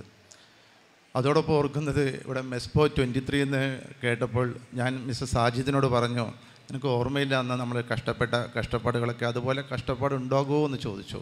ഇല്ല സാറേ, ഇത് അത്ര വലുപ്പമൊന്നുമില്ല, ഇത് പേടിക്കാനൊന്നുമില്ല. കാരണം അന്ന് അതിൻ്റെ പേരിൽ ഒരുപാട് ബുദ്ധിമുട്ടുകൾ സഹിച്ചതാണ്. MESPO 6 2006 വലിയ സംഭവമായിരുന്നു. അങ്ങനെ ഒരുപാട് സംഭവങ്ങളൊക്കെ ഓർത്തോർത്ത് കൊണ്ടാണ് ഞാൻ ഈ സ്റ്റേജിൽ ഇരിക്കുന്നത്. അതുകൊണ്ട് തന്നെ ഇത് എനിക്ക് വല്ലാത്ത ഒരു അനുഭൂതി അത്രമാത്രം നിങ്ങൾക്ക് ഇവിടുത്തെ സ്റ്റുഡൻസിനും ഉണ്ടാവില്ല. പക്ഷേ ഇവിടെയുള്ള പല അധ്യാപകരും അവരൊക്കെ കുറച്ച് നരച്ച് കുറച്ചൊക്കെ വൃദ്ധകളും വൃദ്ധന്മാരും ആയി എന്നതല്ലാതെ നല്ല ചുറുചുറുക്കുള്ള മനസ്സ് അവരെപ്പോഴും സൂക്ഷിക്കുന്നുണ്ട്. അതുകൊണ്ട് തന്നെ ഇവിടുന്ന് പോയാലും ഈ കോളേജിനെ അവർക്കൊന്നും മറക്കാൻ കഴിയില്ല. എന്തോ അങ്ങനെയുള്ള ഒരു പ്രത്യേകമായ ബന്ധം. അതിനുശേഷവും ഞാൻ പല സ്ഥലത്തും വർക്ക് ചെയ്യുന്നുണ്ടെങ്കിലും ഇല്ലാത്ത ഒരു ഒരു സൗഹൃദ മനസ്സ് തീർച്ചയായിട്ടും വളാഞ്ചേരിക്ക് സ്വന്തമാണ്. ആ സ്വന്തം എന്നും നിലനിൽക്കട്ടെ എന്ന് ആശംസിച്ചുകൊണ്ട് ഈ പരിപാടിക്ക് എല്ലാവിധ മംഗളങ്ങളും നേർന്നുകൊണ്ട് ഞാൻ നിർത്തുന്നു. നന്ദി. Thank you, sir. Thank you for the love. May I invite Mr. Sainuddin, Vice President of PTA, for felicitations. വേദിയിൽ ഇരിക്കുന്ന ഞാൻ ഏറെ ബഹുമാനിക്കുന്ന ഫസൽ ഗഫൂർ സാർ, നമ്മുടെ പ്രിയപ്പെട്ട honourable vice chancellor university of കാലിക്കറ്റിൻ്റെ Jayaraj sir, Vinod Kumar sir principal, നമ്മുടെ ഏറെ എൻ്റെ നാട്ടുകാരനും ഞാൻ ഒരുപാട് കാലത്തെ പരിചയം, ഈ കോളേജിൽ തന്നെ ഒരുപാട് പ്രാവശ്യം വന്ന് കണ്ടു ഒരു നമ്മുടെ രണ്ടത്താണി ഹുസൈൻ സാർ, മറ്റു വേദിയിലിരിക്കുന്ന എല്ലാ മഹത് വ്യക്തികളും, അതുപോലെ തന്നെ സദസ്സിലുള്ള മാന്യ വ്യക്തികൾ. ഇവിടെ നമ്മുടെ MESPO 23 അക്കാഡമിക് എക്സിബിഷൻ്റെ ഇത് വളരെ നല്ലൊരു അന്തരീക്ഷത്തിലാണ് നമ്മളെല്ലാവരും നിൽക്കുന്നത്.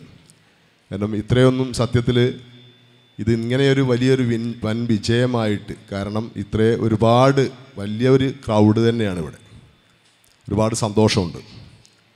എനിക്കും സാറ് പറഞ്ഞ പോലെ തന്നെ ഞാനൊരു MESൻ്റെ അധ്യാപകനല്ലെങ്കിലും ഞാനും MESൻ്റെ ശമ്പളം പറ്റുന്ന ഒരാൾ തന്നെയാണ്.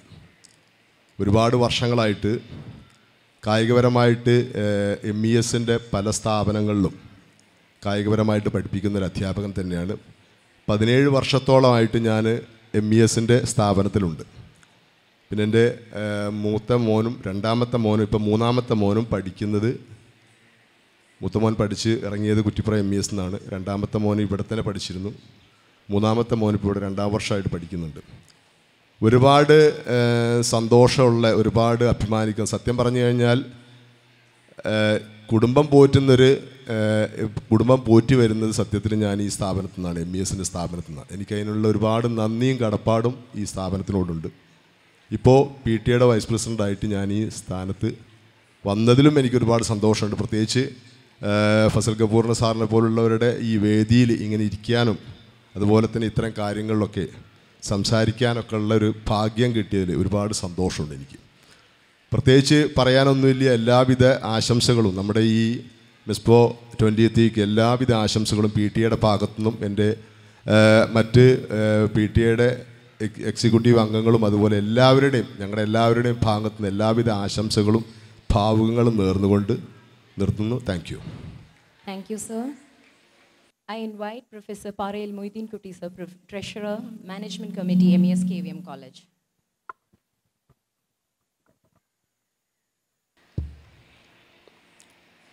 പ്രൗഢമായ ഈ സദസ്സിൻ്റെ അധ്യക്ഷപദം അലങ്കരിക്കുന്ന നമ്മുടെയൊക്കെ ആവേശമായ MES സംസ്ഥാന പ്രസിഡന്റ് ഡോക്ടർ ഫസൽ ഗഫൂർ സാഹിബ്, കാലിക്കറ്റ് യൂണിവേഴ്സിറ്റിയുടെ ഏറെ ബഹുമാന്യനായ VC ജയരാജ് സർ, മാപ്പിള കലാ അക്കാദമിയുടെ ചെയർമാനും നമ്മുടെ ഈ കോളേജിലെ പ്രിൻസിപ്പലും അതുപോലെ തന്നെ മാനേജിംഗ് കമ്മിറ്റി അംഗമൊക്കെ ആയിട്ടുള്ള പ്രിൻസിപ്പലായിരുന്ന മാനേജിംഗ് കമ്മിറ്റി അംഗമായി പ്രവർത്തിക്കുന്ന ഡോക്ടർ ഹുസൈൻ അണ്ടത്താണി സാർ, വേദിയിലും സദസ്സിലുമായി സന്നിഹിതരായിട്ടുള്ള മാന്യ വ്യക്തിത്വങ്ങളെ, പ്രിയമുള്ള വിദ്യാർത്ഥിനികളെ, നമ്മുടെ കോളേജിലെ വിദ്യാർത്ഥികളും അധ്യാപകരും അനധ്യാപകരും മാനേജ്മെൻറ്റും PTA അലൂമിനി എന്ന് പറയുന്ന എല്ലാ വിഭാഗം ആളുകളും സംയുക്തമായി സംഘടിപ്പിച്ച MESPO 23 എന്ന ഈ പ്രോഗ്രാമിന് ആദ്യമായി എല്ലാവിധ ആശംസകളും അർപ്പിക്കുകയാണ്. നമുക്കറിയാം, ഈ പ്രോഗ്രാമുമായി ബന്ധപ്പെട്ട് ഉന്നത വിദ്യാഭ്യാസ രംഗം നേരിടുന്ന പ്രശ്നങ്ങളെ സംബന്ധിച്ച്, അതുപോലെ ശാസ്ത്ര സാങ്കേതിക രംഗത്തുള്ള ഉണ്ടാവേണ്ട പുരോഗതികളെ സംബന്ധിച്ച്, സ്ത്രീ വിദ്യാഭ്യാസത്തെ സംബന്ധിച്ചൊക്കെ ബഹുമാന്യനായ VCയും അതുപോലെ ഫസൽ സാറൊക്കെ ഇവിടെ വളരെ വിശദമായി സംസാരിച്ചു. അതുകൊണ്ട് തന്നെ മറ്റൊരു വിശദമായ സംസാരത്തിന് ഞാൻ ഈ സന്ദർഭത്തിൽ മുതിരുന്നില്ല. പക്ഷേ അതോടൊപ്പം തന്നെ നമ്മുടെ ഈ കോളേജിലേക്ക് ആദ്യമായി വന്നിട്ടുള്ള നമ്മുടെ ബഹുമാന്യനായ VCയെ കൊണ്ട് തന്നെ ഈ MESPO ഉദ്ഘാടനം ചെയ്യിപ്പിക്കാൻ സാധിച്ചു എന്നുള്ളതിൽ വലിയ സന്തോഷമുണ്ട്. മാനേജ്മെൻറ്റിൻ്റെ ഭാഗത്തുനിന്ന് ആ സന്തോഷം ഞാൻ VCയെ അറിയിക്കുകയാണ്. അതുപോലെ തന്നെ നമുക്കറിയാം, നമ്മൾ ഫസൽ ഡോക്ടർ ഒരു സ്റ്റേജിലുണ്ട് എന്നുണ്ടെങ്കിൽ ആ സ്റ്റേജ് അല്ലെങ്കിൽ ആ സദസ്സ് കൂടുതൽ അട്രാക്റ്റീവായിരിക്കും, അല്ലെങ്കിൽ കൂടുതൽ നമുക്കൊക്കെ സന്തോഷം നൽകുന്നതായിരിക്കും. തീർച്ചയായിട്ടും മറ്റു തിരക്കുകളൊക്കെ മാറ്റിവെച്ചുകൊണ്ട് ഈ പരിപാടിയിൽ പങ്കെടുത്ത ഫസൽ സാർ പങ്കെടുത്തുള്ള സന്തോഷം കൂടി ഞാനിവിടെ അറിയിക്കുന്നു. ഈ പരിപാടി ഇതുപോലെ ഏറ്റവും ശാസ്ത്രീയമായ രീതിയിൽ, ഏറ്റവും സിസ്റ്റമാറ്റിക്കായ രീതിയിൽ സംഘടിപ്പിച്ച, അതിനുവേണ്ടി അധ്വാനിച്ച മുഴുവൻ ആളുകളെയും, അധ്യാപക, വിദ്യാർത്ഥി, അലൂമിനി, PTA മുഴുവൻ ഭാരവാഹികളെയും വിദ്യാർത്ഥിനികളെയും അഭിനന്ദിച്ചുകൊണ്ട് ഈ പരിപാടിക്ക് എല്ലാവിധ ഭാവുകളും നൽകിക്കൊണ്ട് നേർന്നുകൊണ്ട് ഞാൻ നിർത്തുന്നു. നന്ദി, നമസ്കാരം. Thank you for vocalizing our happiness on this occasion. Thank you. I invite Mr. Abdul Latif K, Executive Member, MES State Committee, to felicitate on this occasion. മുതൽ മെഡിക്കൽ കോളേജ് വരെ 150-ലധികം സ്ഥാപനങ്ങൾ നടത്തുന്ന ഒരുപക്ഷെ ഇന്ത്യയിലെ തന്നെ ഏറ്റവും വലിയ വിദ്യാഭ്യാസ ഏജൻസിയായ MESന്റെ ഏറ്റവും പ്രധാനപ്പെട്ട സ്ഥാപനങ്ങളിൽ ഒന്നാണ് ഈ വളാഞ്ചേരി MES കോളേജ്. നമുക്കറിയാം, കഴിഞ്ഞ NAC അക്രഡിറ്റേഷനിൽ A+ നേടി അഖിലേന്ത്യാ തലത്തിലുള്ള ഒരു സർവേയിൽ 51ാം സ്ഥാനം നേടി. ഈ ഒരു സ്ഥാപനം ഈ ഒരു പ്രദേശത്തിൻ്റെ വിദ്യാഭ്യാസ വളർച്ചയിൽ ഉണ്ടാക്കിയിട്ടുള്ള നിർണായകമായ റോളിനെ കുറിച്ച് ആർക്കും ഒരു സംശയം ഉണ്ടാവില്ല. ഡോക്ടർ ഫസൽ സാർ എപ്പോഴും പറയുന്ന പോലെ ഇനി സ്ഥാപനങ്ങൾ ഉണ്ടാക്കുന്നതിനേക്കാൾ ഉള്ള സ്ഥാപനങ്ങളുടെ ക്വാളിറ്റി എങ്ങനെ ഇമ്പ്രൂവ് ചെയ്യാം എന്നതിനെക്കുറിച്ചാണ് ഇപ്പോൾ MES ചിന്തിച്ചുകൊണ്ടിരിക്കുന്നത്. ശരിക്കും MESന്റെ സ്ഥാപനങ്ങൾ മത്സരിക്കുന്നത് നമ്മുടെ തന്നെ സ്ഥാപനങ്ങളോടാണ്, സത്യത്തിൽ പുറമെ ആരോടുമല്ല. ഈ പ്രോഗ്രാമിൻ്റെ അധ്യക്ഷൻ ഫസൽ ഗഫൂർ സാർ, ആദരണീയനായ കാലിക്കറ്റ് യൂണിവേഴ്സിറ്റിയുടെ vice chancellor MK Jayaraj sir, മുൻ principal Hussain Andathani sir, college principal Vinod sir, മറ്റ് വേദിയിലിരിക്കുന്ന സദസ്സിലിരിക്കുന്ന വ്യക്തികളെ, സുഹൃത്തുക്കളെ, The essential aspect of creativity is not being afraid to fail. പരാജയപ്പെടും എന്ന ചിന്ത മനസ്സിലില്ലാതിരിക്കലാണ് സർഗാത്മകതയുടെ ഏറ്റവും വലിയ ഘടകം എന്ന് എഡ്വിൻ H. ലാൻഡിൻ്റെ വളരെ പ്രസിദ്ധമായ ഒരു വാചകമുണ്ട്. അതിനെ അന്വർത്ഥമാക്കുന്ന രീതിയിൽ നമ്മുടെ കുട്ടികൾ എത്ര തന്നെ പരാജയപ്പെട്ടാലും തങ്ങളുടെ പരീക്ഷണ ഗവേഷണങ്ങളിൽ പിറകോട്ട് പോകാതെ അവരുടെ പ്രവർത്തന ഫലമായി, അവരുടെ കഠിനമായ പ്രയത്നത്തിൻ്റെ ഫലമായി അവർ നേടിയെടുത്ത ഒട്ടനവധി അച്ചീവ്മെൻറ്റ്സിൻ്റെ പ്രദർശനമാണ് 2 ദിവസങ്ങളിലായി ഈ കലാലയത്തിൻ്റെ തിരുമുറ്റത്ത് നമുക്കായി കാഴ്ചയൊരുക്കിയിരിക്കുന്നത്. ഇതിന് നേതൃത്വം വഹിക്കുന്ന ഈ MES കോളേജിൻ്റെ മുഴുവൻ ഭാരവാഹികളെയും ഈ കോളേജിലൊരു പൂർവ്വ വിദ്യാർത്ഥി എന്നുള്ള നിലക്കും പൂർവ്വ വിദ്യാർത്ഥികളുടെ അസോസിയേഷൻ്റെ അധ്യക്ഷൻ എന്ന നിലക്കും എല്ലാവിധ ആശംസകളും നേരുന്നു. നന്ദി, നമസ്കാരം. Thank you, sir, for your wishes. I invite Mr. Mohammed Shibu K, our Staff Secretary, to felicitate.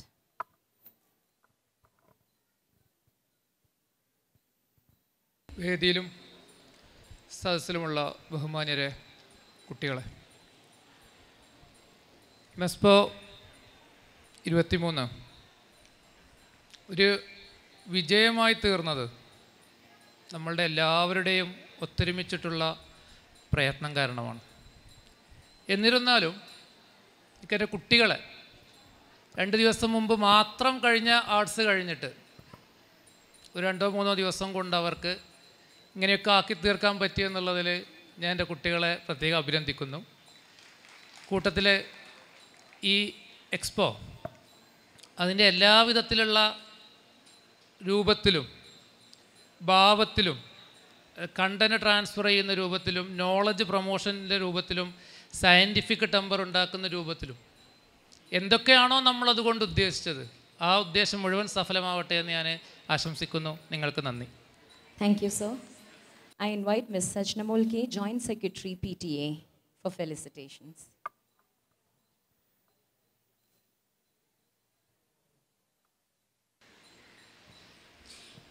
വേദിയിലിരിക്കുന്ന വരുമ്പോൾ തന്നെ ഫസ്റ്റിൽ തന്നെ അവർ നമ്മൾ ഞെട്ടിച്ചു കളഞ്ഞു. MESPO ലോകപ്രകാശനം സാധാരണ കർട്ടൻ വലിച്ചു നിൽക്കുന്നതിന് പകരം ഇവർ വേറെ രീതിയിലാണ് അവരുടെ കഴിവുകൾ നമ്മളെ പ്രദർശിപ്പിച്ചത്. ആ രീതിയിൽ ഓരോന്നുമായിട്ടും അവർ നമുക്ക് അത്ഭുതപ്പെടുത്തിക്കൊണ്ടിരിക്കുകയാണ്. ഇത് തന്നെയാണ് വേദിയിലിരിക്കുന്ന വിശിഷ്ട വ്യക്തിത്വങ്ങളെ, സദസ്സിലിരിക്കുന്ന എൻ്റെ വിദ്യാർത്ഥി സുഹൃത്തുക്കളെ, അധ്യാപകരെ, ഇന്ന് നമ്മൾ MESPO 2023 എന്ന അക്കാഡമിക് എക്സിബിഷൻ ഇവിടെ ആരംഭിച്ചിരിക്കുകയാണ്. 2 ദിവസങ്ങളിലായി നടക്കുന്ന ഈ പരിപാടിക്ക് എൻ്റെ എല്ലാവിധ ആശംസകളും അറിയിക്കുന്നതോടൊപ്പം ഈ പരിപാടി വൻ വിജയകരമായി നടത്താൻ കഴിയുമെന്ന് പ്രാർത്ഥിച്ചുകൊണ്ട് ഞാൻ എല്ലാവിധ ആശംസകളും നേരുന്നു. നന്ദി, നമസ്കാരം.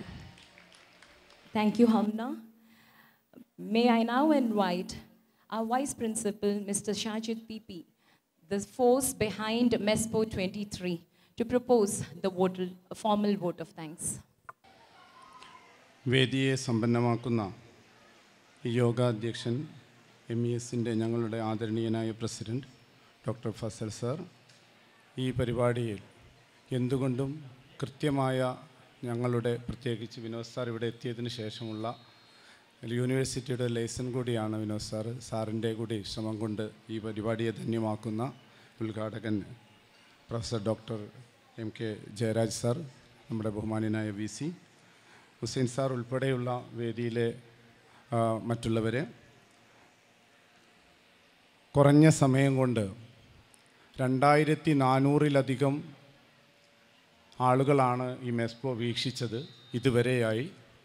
അത് നമ്മുടെ കുട്ടികളിൽ, ഈ കോളേജിലെ കുട്ടികളുടെ പുറമെയാണ് ഈ 2400 ചില്ലറ കുട്ടികൾ മുതിർന്നവരുമായി ഈ MESPO വീക്ഷിക്കുകയുണ്ടായത്. ഞാൻ എൻ്റെ ഔദ്യോഗികമായി നന്ദി പറയുന്നതിൻ്റെ തുടക്കം എനിക്ക് തോന്നുന്നു VC എല്ലാം ഉണ്ട്. ആദ്യം ഈ ഒരു സദസ്സിൽ പങ്കെടുക്കാൻ കഴിയാതെ ഇരിക്കുന്ന കുട്ടികളുണ്ട്. 44 കോളേജ് സജ്ജീകരിച്ച വേദികളിലായി കാര്യങ്ങൾ വിശദീകരിച്ചു കൊടുക്കുന്ന 360ഓളം കുട്ടികളുണ്ട്. ആ 360 കുട്ടികൾ ഈ പരിപാടിയിൽ സംബന്ധിക്കുന്നില്ല. അവരവരുടെ സ്റ്റാളുകളിൽ സജീവമാണ്. അതോടൊപ്പം പുറത്തു നിന്ന് വന്നിട്ടുള്ള 100-200 പാർട്ടിസിപ്പൻസും ഉണ്ട്. അവരെ നമ്മൾ ആദ്യം തന്നെ ഈ അഭാവത്തിൽ അവരോടുള്ള നന്ദി അറിയിക്കുകയാണ്. അവർ ഇവിടെ പങ്കെടുക്കാൻ കഴിഞ്ഞില്ല എന്നുള്ളതാണ്. പിന്നെ ഈ പരിപാടിയിൽ എനിക്ക് തോന്നുന്നു ഇങ്ങനെയൊരു പരിപാടി നടത്താൻ തന്നെ കാരണം ഡോക്ടർ എല്ലാ എയ്ഡഡ് കോളേജുകളിലെയും പ്രിൻസിപ്പൽമാരെ മെഡിക്കൽ കോളേജിൽ വിളിക്കുകയുണ്ടായി. നമ്മുടെ കോളേജ് വളരെ സുന്ദരമാണെങ്കിലും അതിലൊരു മിഡിലാണ് ഞങ്ങളുടെ സ്റ്റാൻഡ് നിൽക്കുന്നത്. നമ്മുടെ അക്കാഡമിക് പെർഫോമൻസ് നോക്കുമ്പോൾ ഒരു 3ാം സ്ഥാനം 4ാം സ്ഥാനത്തൊക്കെയാണ് MES KVEYAM കോളേജിൽ നിൽക്കുന്നത്. അന്ന് ആ സ്റ്റാൻഡിംഗ് കമ്മിറ്റിയിൽ ഓരോ സ്ഥാപനങ്ങളോടും എങ്ങനെ അക്കാഡമിക്കായിട്ട് എക്സലൻസി ഉണ്ടാക്കിയെടുക്കാം, റിസൾട്ട് വർദ്ധിപ്പിക്കാം എന്നൊരു ചർച്ച തന്നെ നടത്തി. ഓരോ കോളേജും അവരുടെ ബാക്ക്വേർഡ് എത്രയാണ് UG റിസൾട്ട്. അന്നുണ്ടായ ഒരു വലിയ കാര്യം തന്നെയാണ് നേരത്തെ സാറ് സൂചിപ്പിച്ചത്. ആർട്സ് ആൻഡ് സയൻസ് കോളേജുകളിൽ നിന്ന് കുട്ടികൾ മറ്റു വഴികളിലേക്ക് പോകുന്നു, അല്ലെങ്കിൽ കേരളം വിടുന്നു. നമ്മുടെ ഇത്രയും സൗകര്യമുള്ള സ്ഥാപനങ്ങളിൽ പലപ്പോഴും ചില കോഴ്സുകളൊക്കെ നിർത്തേണ്ടി വരുന്നു. MESൽ അത്ര തന്നെ പ്രശ്നങ്ങൾ ഉണ്ടായിട്ടില്ല. പല എയ്ഡഡ് കോളേജുകളും കോഴ്സുകൾ നിർത്തിവെക്കേണ്ടി വന്നിട്ടുണ്ട്. ആ സ്ട്രീം പ്രോഗ്രാം എടുക്കുന്നില്ല. അപ്പോൾ നേരത്തെ സാറൊക്കെ സൂചിപ്പിച്ച പോലെ വി സാർ സൂചിപ്പിച്ച പോലെ തന്നെ എങ്ങനെ നമുക്ക് നമ്മുടെ പ്രാദേശികമായ സ്ഥാപനങ്ങളെ കുട്ടികളിലേക്ക് എത്തിക്കാൻ പറ്റും, പ്രത്യേകിച്ച് ഹൈസ്കൂൾ തലങ്ങളിലും +2 തലങ്ങളിലും. അതിനുള്ളൊരു ശ്രമം കൂടിയായിട്ടാണ് ഈ MESPO നമ്മൾ ഡിസൈൻ ചെയ്തത്. കുട്ടികളെ കാണിക്കുക, നമ്മളുടെ സംവിധാനങ്ങളെ കാണിക്കുക, അതോടൊപ്പം യങ് സയൻറ്റിസ്റ്റായ ആളുകളെ ആദരിക്കുക എന്നുള്ള ഒരു ലക്ഷ്യമായിരുന്നു. ഏതായാലും ഒരു 3000-ൽ പരം കുട്ടികളെ പ്രതീക്ഷിച്ചിരുന്ന ഒരു MESPO അവസാനിപ്പിക്കുമ്പോഴേക്ക് ഒരു 6000 കവിയുന്ന രീതിയിലേക്കാണ് പോകുന്നത്. ഒരു പക്ഷേ ഇപ്പോൾ സാറിനറിയാം, വിനോദ് സാർ അത് ചർച്ച ചെയ്തിരുന്നു, അത് ഒരു ദിവസത്തേക്ക് കൂടി നീട്ടേണ്ടി വരുമോ എന്നൊരു ആശങ്ക പോലും പല ഭാഗത്തുനിന്നും ആളുകൾ വിളിക്കുന്നുണ്ട്. പക്ഷേ ISRO പോലെയുള്ള അതിപ്രസിദ്ധരായ ആളുകളുടെ സ്റ്റാളുകൾ, മെഡിക്കൽ കോളേജിൻ്റെ, ദന്തൽ കോളേജിൻ്റെ ഒക്കെ, പിന്നെ MESൻ്റെ ഒരു കാര്യം കൂടി പറഞ്ഞ് ഞാൻ ഈ നന്ദി പറയുന്ന ചടങ്ങിലേക്ക് കടക്കാം. MESനുള്ള ഏറ്റവും വലിയൊരു ഗുണം, നമുക്ക് സാങ്കേതികം വേണോ ഉണ്ട്, മെഡിക്കൽ വേണോ അതുണ്ട്. ഏത് തരം വിദ്യാഭ്യാസ സ്ഥാപനങ്ങളെയും ഒന്നിച്ചു കൊണ്ടുപോകുന്ന ഒരു ഏജൻസി ആയതുകൊണ്ട് എന്തൊരു പ്രോഗ്രാം സജ്ജീകരിച്ചാലും, സ്റ്റാളുകളോ അല്ലെങ്കിൽ ഒരു എയ്ഡോ ഒരു ടെക്നിക്കൽ സൗകര്യമോ വേണമെങ്കിൽ ഒരു പ്രയാസവും ഇല്ല. എഞ്ചിനീയറിംഗ് കോളേജ് എല്ലാം അങ്ങനെ എല്ലാറ്റിനെയും ഒരു കുടക്കീഴിൽ ഒതുക്കാവുന്ന ഒരു വലിയ ഒരു ക്യാൻവാസുള്ള ഒരു സംഘടനയുടെ ഭാഗമാകാൻ കഴിഞ്ഞതിൽ ഈ കോളേജിലെ എല്ലാ അധ്യാപകരും വിദ്യാർത്ഥികളും MESൻ്റെ ആ ഒരു പൊട്ടൻഷ്യാലിറ്റിയെ അഭിനന്ദിക്കുന്നു. അതിൻ്റെ ഭാഗമാകാൻ കഴിഞ്ഞതിൽ ഞങ്ങൾക്ക് എല്ലാവർക്കും സ്വയം ഒരു ആത്മാഭിമാനമുണ്ട് എന്നുകൂടി രേഖപ്പെടുത്തിക്കൊണ്ട് ഈ പരിപാടിയുടെ നന്ദി പറയുക എന്ന കർത്തവ്യത്തിലേക്ക് കടക്കട്ടെ. നമ്മുടെ എല്ലാ പ്രവർത്തനങ്ങൾക്കും നേതൃത്വം നൽകുക എന്ന് മാത്രമല്ല, ഞാൻ ഡോക്ടറെ ഇരുത്തിക്കൊണ്ട് ഏതൊക്കെ രീതിയിൽ വിശേഷിപ്പിക്കണം എന്നുള്ളത് പറയേണ്ട ആവശ്യമില്ല. കാരണം നമ്മളൊരു കുടുംബമാണ്. ഡോക്ടറുടെ എല്ലാ ക്വാളിറ്റികളും നമുക്കെല്ലാവർക്കും അറിയാം. പ്രത്യേകിച്ച് സാറിൻ്റെ ഒരുപാട് സെഷനുകളിൽ എനിക്ക് തോന്നുന്നു സാറിനെ എത്ര തന്നെ പുകഴ്ത്തി പറയുന്നതിനും അതിനൊക്കെ അപ്പുറം സാർ ഒരു നല്ല ടീച്ചറാണ് എന്നുള്ളതാണ് എനിക്ക് തോന്നിയിട്ടുള്ള ഏറ്റവും വലിയൊരു ഇത് പ്രത്യേകിച്ച് എന്താ വെച്ചാൽ ഞങ്ങൾക്ക് നൽകുന്ന ഒരു ലീഡർഷിപ്പ് ട്രെയിനിങ് സാർ രാത്രികളിൽ എല്ലാ ഞായറാഴ്ചകളിലും 2 മണിക്കൂർ നൽകാറുണ്ട്. അത് വളരെ ശ്രദ്ധയോടുകൂടി ഒരു സ്റ്റഡി ക്ലാസ് തന്നെയാണത്. ഈ ക്യാമ്പസിൽ തന്നെ സാറ് സ്ട്രോക്ക് ഡേക്ക് വന്നിട്ടൊരു ക്ലാസ് എടുത്തതിന് ശേഷം അധ്യാപകർ പറയുണ്ടായി, നമ്മൾ ഡോക്ടർ പലപ്പോഴും മൈക്ക് ഫോക്കസ് ചെയ്തൊന്നും ചിലപ്പോൾ സംസാരിക്കില്ല, അവിടെ ഇവിടെയൊക്കെ നോക്കി സംസാരിക്കും. അപ്പോൾ നമ്മൾ അതെന്താണ് പറയുന്നത് കുറച്ച് കഴിഞ്ഞാലാണ്, പിന്നെ ആലോചിച്ചാലാണ് കാര്യങ്ങൾ മനസ്സിലാവുക. പക്ഷേ സാർ അവിടെ സ്ട്രോക്ക് ക്ലാസ്സിന് വന്ന് എടുത്തപ്പോൾ ഒരു LKG കുട്ടിയെ ഇരുത്തിയാൽ പോലും ആ ക്ലാസ് തറവാണ്. വളരെ സ്റ്റാൻഡേർഡായ ഒരാൾ ഇരുന്നിട്ട് ആ ക്ലാസ് കേട്ടാലും കറക്റ്റാണ്. കറക്റ്റ് ഒരു ക്ലാസ് ഹാൻഡ്ലിങ്ങിലാണ് സാർ അത് ചെയ്തത്. ആ ഒരു നിലയ്ക്ക് ഒരു നല്ല അധ്യാപകനെ, MES പ്രസിഡൻ്റ് എന്നുള്ളതിനൊക്കെ അപ്പുറം ഒരു മികച്ച അധ്യാപകനായിട്ട് സാറ് ഞങ്ങൾക്ക് കിട്ടി. ആ ഒരു പ്രസിഡൻഷ്യൽ അഡ്രസ്സ് നിർവഹിച്ചു. അതിന് ഈ സ്ഥാപനത്തിൻ്റെ എല്ലാവരുടെയും പേരിൽ നന്ദി അറിയിക്കുന്നു. പിന്നെ മറ്റൊരു മഹാനായ ഒരു അധ്യാപകൻ തന്നെയാണ്. വളരെ സിമ്പിളായ ഒരു എന്താ പറയുക, നമുക്ക് എങ്ങനെയും സംസാരിക്കാവുന്ന, ഇത്രയും ആക്സസ് ആയിട്ട് നമുക്ക് അടുത്ത് ചെല്ലാവുന്ന, VC എന്നൊക്കെ പറയുമ്പോൾ നമ്മുടെ മനസ്സിലുണ്ടാവുന്ന ഒരു പിക്ചറുണ്ട്. കാലിക്കറ്റിൽ ഒരു അധ്യാപകൻ എന്നുള്ള നിലക്ക് അങ്ങനെ വിമർശിച്ചുകൂടാ, പക്ഷേ പല VCമാരും ഇരുന്നിട്ടുണ്ട്. വളരെ സിമ്പിളായിട്ടുള്ള ആളുകളുണ്ട്. നമുക്കൊരു സഹപ്രവർത്തകൻ എന്ന പോലെ എത്രയോ ഹൈറാർക്കിയിൽ എത്രയോ മുകളിലുള്ളൊരു സാറാണ്. പക്ഷേ ജയരാജ് സാറ് വളരെ സിമ്പിളാണ്. അദ്ദേഹത്തിൻ്റെ, എനിക്ക് തോന്നുന്നു അദ്ദേഹത്തിൻ്റെ മേഖല എന്ന് പറയുന്നത് അദ്ദേഹം വളരെ കർമ്മനിരതനായി കാര്യങ്ങളിൽ കൃത്യമായ നിലപാടുകളോടെ മുന്നോട്ട് പോകുന്ന ജയരാജ് സാറ്, VC ബഹുമാന്യനായി അദ്ദേഹം ഇവിടെ എത്തി. അദ്ദേഹത്തിൻ്റെ എല്ലാ ആദരവോടും കൂടി ഞങ്ങളുടെ എല്ലാവരുടെയും നന്ദി അറിയിക്കുന്നു. പിന്നെ ഹുസൈൻ സാറാണുള്ളത്. ഹുസൈൻ സാറ് സത്യത്തിൽ ഇതേ പറഞ്ഞ പോലെ, ഫസൽ സാർ അധ്യാപകൻ എന്ന് പറഞ്ഞ പോലെ മോയിൻകുട്ടി വൈദ്യർ സ്മാരകമോ ഇനി സാറ് നാളെ മറ്റന്നാളൊരു MP ആയാലും സത്യത്തിൽ ഞങ്ങൾക്ക് അതൊന്നുമല്ല. ഹുസൈൻ സാർ ഇപ്പോഴും ഈ കോളേജിൽ നിന്നും വിരമിക്കാത്ത ഞങ്ങളുടെ എക്കാലത്തെയും പ്രിൻസിപ്പളാണ്. എല്ലാവരുടെയും മനസ്സിൽ ഹുസൈൻ സാർ വളാഞ്ചേരി കോളേജിൻ്റെ നിത്യഹരിത പ്രിൻസിപ്പൾ തന്നെയാണ്. അദ്ദേഹത്തെ ഞങ്ങളുടെ എല്ലാവരുടെയും നന്ദി അറിയിക്കുന്നു. പിന്നെ നമ്മുടെ ഈ പ്രവർത്തനങ്ങൾക്ക് വേണ്ട എല്ലാ സപ്പോർട്ടും നൽകുന്നത് ഇവിടുത്തെ മാനേജ്മെൻറ്റ് കമ്മിറ്റിയാണ്. സലാഹുദ്ദീൻ ഇവിടെ സ്ഥലത്തില്ല, ദോഹയിലാണ് നമ്മുടെ ചെയർമാൻ, സംസ്ഥാന ട്രഷറർ. അതോടൊപ്പം തന്നെ സെക്രട്ടറി മുഹമ്മദ് സാറും സ്ഥലത്തില്ല. അവരുടെ 2 പേരുടെയും അഭാവമുണ്ടെങ്കിലും അവർ മനസ്സുകൊണ്ട് മാത്രമല്ല, അവർ പോകുന്നത് വരെ ഇവിടുത്തെ ഓരോ സ്ഥാനങ്ങൾ ഇവിടുത്തെ പന്തലാണെങ്കിലും സ്റ്റാളാണെങ്കിലും വരുന്നവരെ പറ്റിയാണെങ്കിലും നിരന്തരം അന്വേഷിക്കുകയും ഇടപെടുകയും ചെയ്തിരുന്നു. അവരുടെ അഭാവത്തിൽ തീർച്ചയായും സലാഹുദ്ദീൻ സാറിനും അതോടൊപ്പം തന്നെ നമ്മുടെ സെക്രട്ടറി മുഹമ്മദ് സാർക്കും നന്ദി അറിയിക്കുകയാണ്. പിന്നെ നമ്മോടൊപ്പം അവരുടെ അഭാവം മാറ്റി നിർത്തിക്കൊണ്ട് അത് മറികടക്കുവാൻ നമ്മുടെ പാറയിൽ മൊയ്തീൻകുട്ടി സാർ നമ്മോടൊപ്പം സജീവമായിട്ടുണ്ട്. അദ്ദേഹം നിരന്തരം നമ്മോടൊപ്പം നിൽക്കുന്നു. അദ്ദേഹത്തെ പ്രത്യേകം ഈ സംഘാടക സമിതിയുടെ നന്ദി അറിയിക്കുന്നു. പിന്നെ നമ്മുടെ സ്റ്റേറ്റ് MES കമ്മിറ്റി മെമ്പറും ടാക്സ് ഗവൺമെൻറ്റിൻ്റെ GSTയിൽ ഉന്നത ജോലി വഹിക്കുന്ന നമ്മുടെ പ്രിയ സുഹൃത്തും കൂടിയായ ലത്തീഫ് സാർ ഇവിടെയുണ്ട്. അബ്ദുൽ ലത്തീഫ് സാറിന് നന്ദി അറിയിക്കുകയാണ്. പിന്നെ ഈ പ്രോഗ്രാമിന് നമ്മൾ പല ഐഡിയകളൊക്കെ ഉണ്ടെങ്കിലും അത് ഇംപ്ലിമെൻറ്റ് ചെയ്യുക എന്നുള്ളത് വലിയ ഒരു കർത്തവ്യമാണ്. അതിൻ്റെ ചുക്കാൻ പിടിക്കുന്നത് KM റുക്കിയ ടീച്ചറും അതോടൊപ്പം തന്നെ എൻ്റെ പ്രിയ സഹപ്രവർത്തക കൃഷ്ണപ്രഭയുമാണ്. അവരേക്കുള്ള നന്ദി അറിയിക്കുകയാണ്. പിന്നെ ഒരു സ്ഥാപനത്തെ കൂടുതൽ കെട്ടുറപ്പുള്ളാക്കുന്നത് അവിടുത്തെ അധ്യാപകരോ വിദ്യാർത്ഥികളോ PTA മാത്രമല്ല, അലുമിനി കൂടിച്ചേരുമ്പോഴാണ് അത് ശക്തമാവുക എന്ന് നമുക്കറിയാം. അതോടൊപ്പം തന്നെ PTA ഈ പ്രവർത്തനങ്ങളുടെ എല്ലാം ശക്തി സ്രോതസ്സും അധ്യാപകർക്കുള്ള എല്ലാം ഊർജ്ജവും നൽകുന്നത് ഇവിടുത്തെ PTA അലുമിനിയുമാണ്. PTA സൈനുദ്ദീൻ സാറിനെ ഈ കോളേജിൽ 1600-ലധികം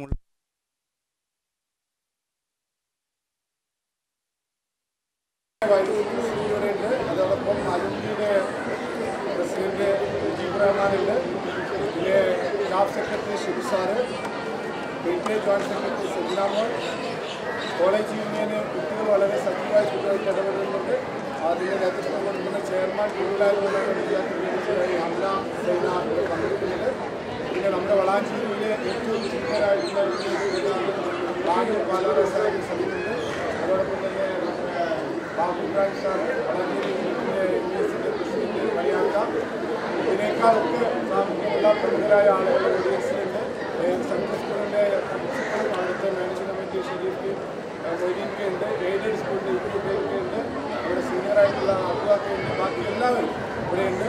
ഈ ഒരു അവസരത്തിൽ മുഴുവൻ വിദ്യാർത്ഥികൾക്കും മാനേജ്മെൻറ്റ് കമ്മിറ്റി പ്രതിനിധികൾക്കും അംഗങ്ങൾക്കും എൻ്റെ ഈ പ്രിയപ്പെട്ട കുട്ടികൾക്കും സഹപ്രവർത്തകർക്കും ഒറ്റവാക്കി നന്ദി പറഞ്ഞുകൊണ്ട് ഈ പരിപാടി അധ്യക്ഷൻ്റെ അനുമതിയോടുകൂടി പിരിച്ചുവിടുന്നു. അതോടൊപ്പം നമുക്ക് ദേശീയ ഗാനത്തോടുകൂടി ഈ പരിപാടിക്ക് സമാപ്തി വരുന്നു.